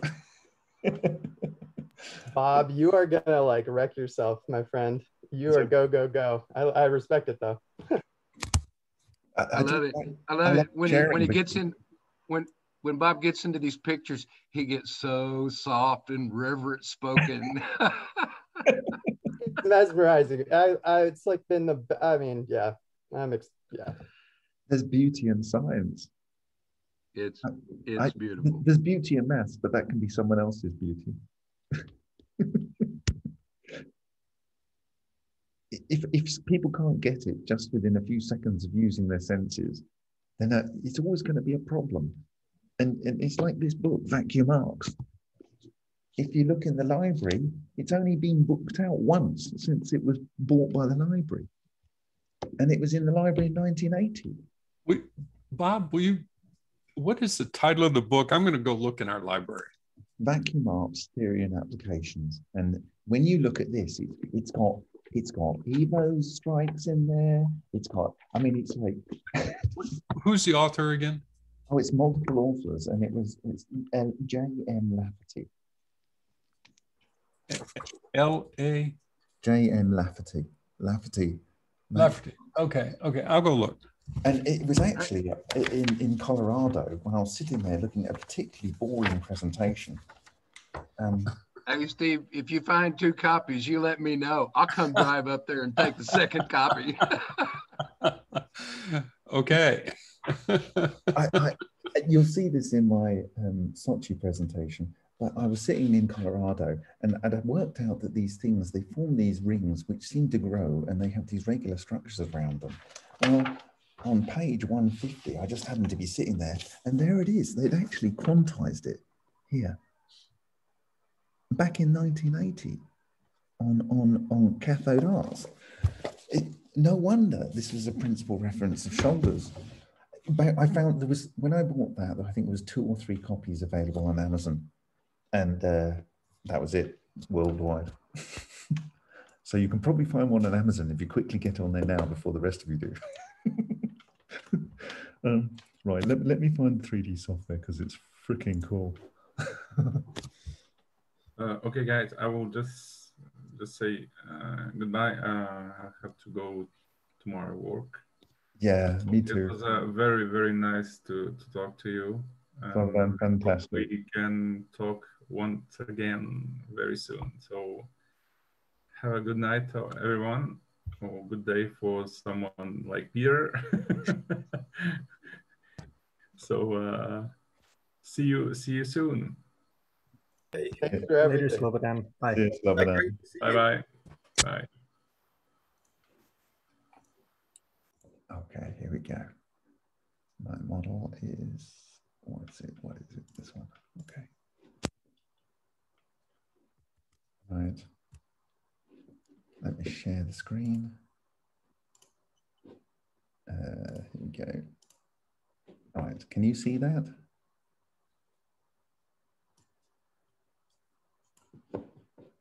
Beautiful.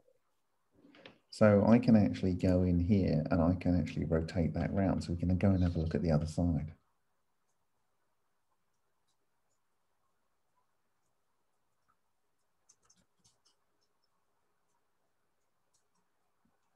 If anyone's feeling queasy, that I do too.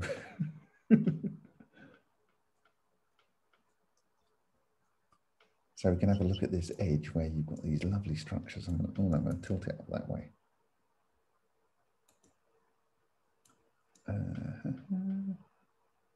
And if I just stop that rotating for a second,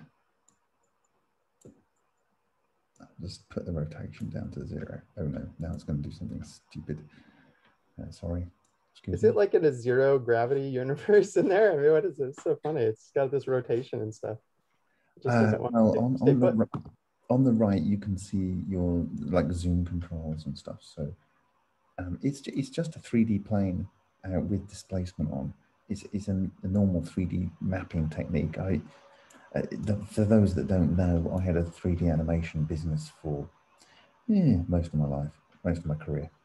So now it's struggling. I'm sorry, now it's struggling. It doesn't like doing this real-time 3D. So anyway, you can see that's the software, and we get to look at this from different angles and understand what the plasmoids did to the material in a way that is just not possible in any other sense. This is actually just using optical photography, effectively, but extremely, extremely good optical photography. I'm using a 5 to 1 times macro lens, and then a 50 megapixel image thing. So it's tough, but it does the job. So that's 6 months of effort to try and get this process, but now I can do it every day of the week. So there we go. I'm going to kill that now. So if anyone, is anyone else want to say anything before we shut out today?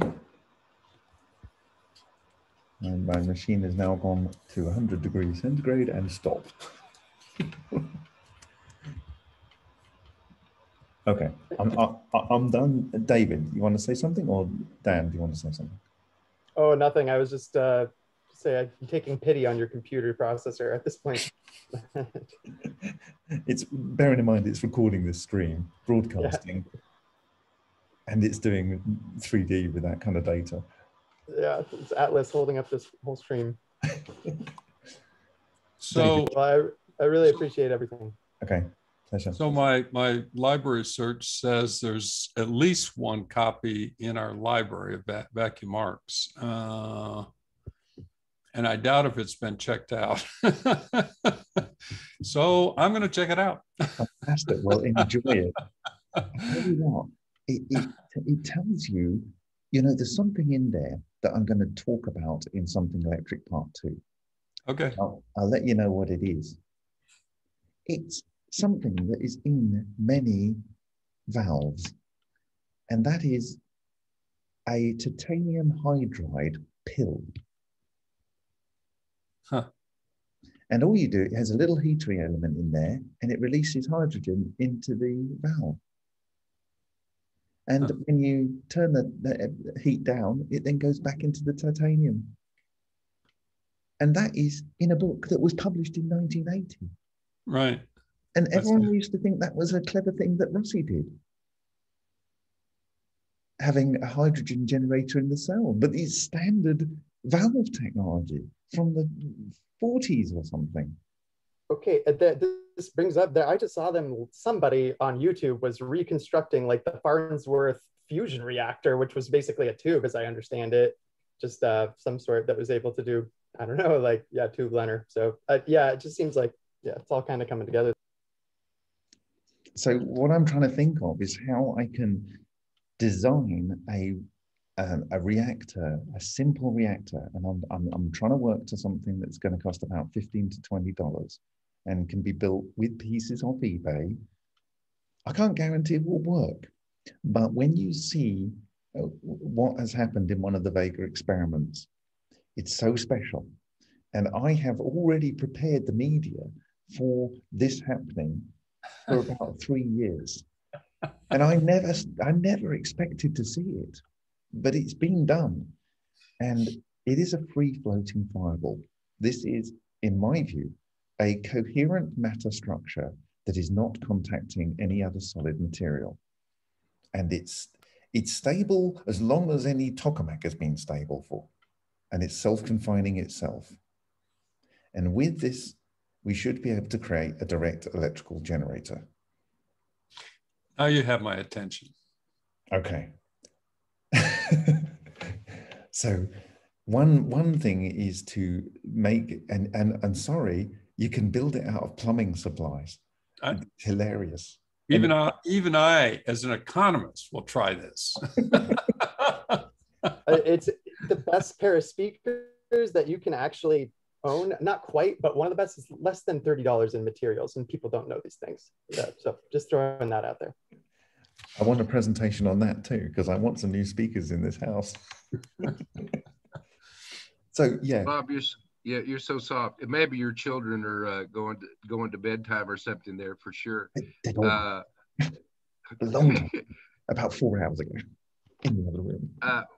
We've got to talk more about this. This is so you're putting a presentation together on that in the near term? It's going to be. So I want to talk about the Vega Valley. I want people to understand. I've been talking about the fact that these structures, they always like to form the allotropes of carbon, and they're clustered and nested aggregates. This is what they seem to form. And I think if you think of what I've showed you about the Vega Valley, and you think about that, and you see what you see in those images, it will make sense. But I had concluded this before I saw that. and when you understand how it occurs as it goes out, the different shapes in structures, when I show you how I see that forming, there's so much science out there that just tells you how this is working. It's already been done. Anyway, so that's one side. So I need to do that. I need to talk about what's in the Parker-Mott book. So that's a simple presentation I'm going to do this week. But I'm leading up to Something Electric Part 2. And in there, I don't want it all to be done. I want there to be a lot to do for other people. But when you see what I will show you, and certain people in this stream might know what I'm talking about, but in context of the images and videos I've been saving over the last 2 years before I saw this, you will know that this is how it is. And you will know from patents as early as 1973 that this is the structure. And that by feeding it in a certain way, you can keep it stable. And you can see it stable, and you can see it stable for seconds, which means you can make it stable for a very long time. Correct. You just need to know it's stable for a little time. And, and you know... Exactly. Yeah. That's exactly what we're working on. Right. You're going to see it, and then it's going to be so obvious. But I mean, you can't unsee it when you've seen it, and it's just so obvious. And when you think how you can reduce that down to its bare essentials, you will know you can make it out of plumbing supplies. Okay. And so I was trying to think, how do I, if someone hasn't got a vacuum chamber, you know, a vacuum pump, how do they get a vacuum environment which just has hydrogen in there and low pressure residual air?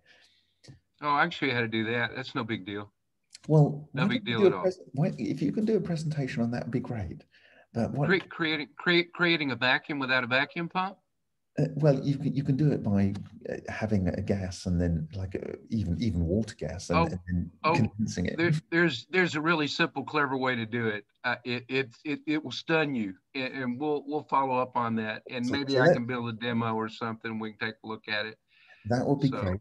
So you get a basic vacuum. You then have some getter in there to grab a load of other gases.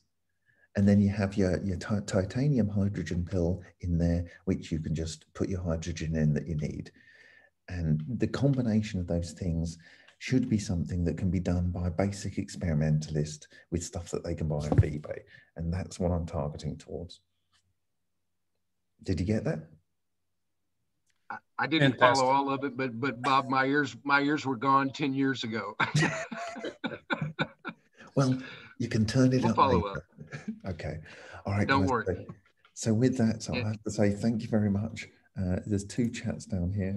This was, I have to say, this was great. It was nice really meeting everyone. Yeah. And, sure. Yeah. Oh, absolutely. And I look forward to the, to the next things. Okay. So I have made a recording. Does anyone have an objection for me publishing it? No objection. As long as you share. Okay, guys.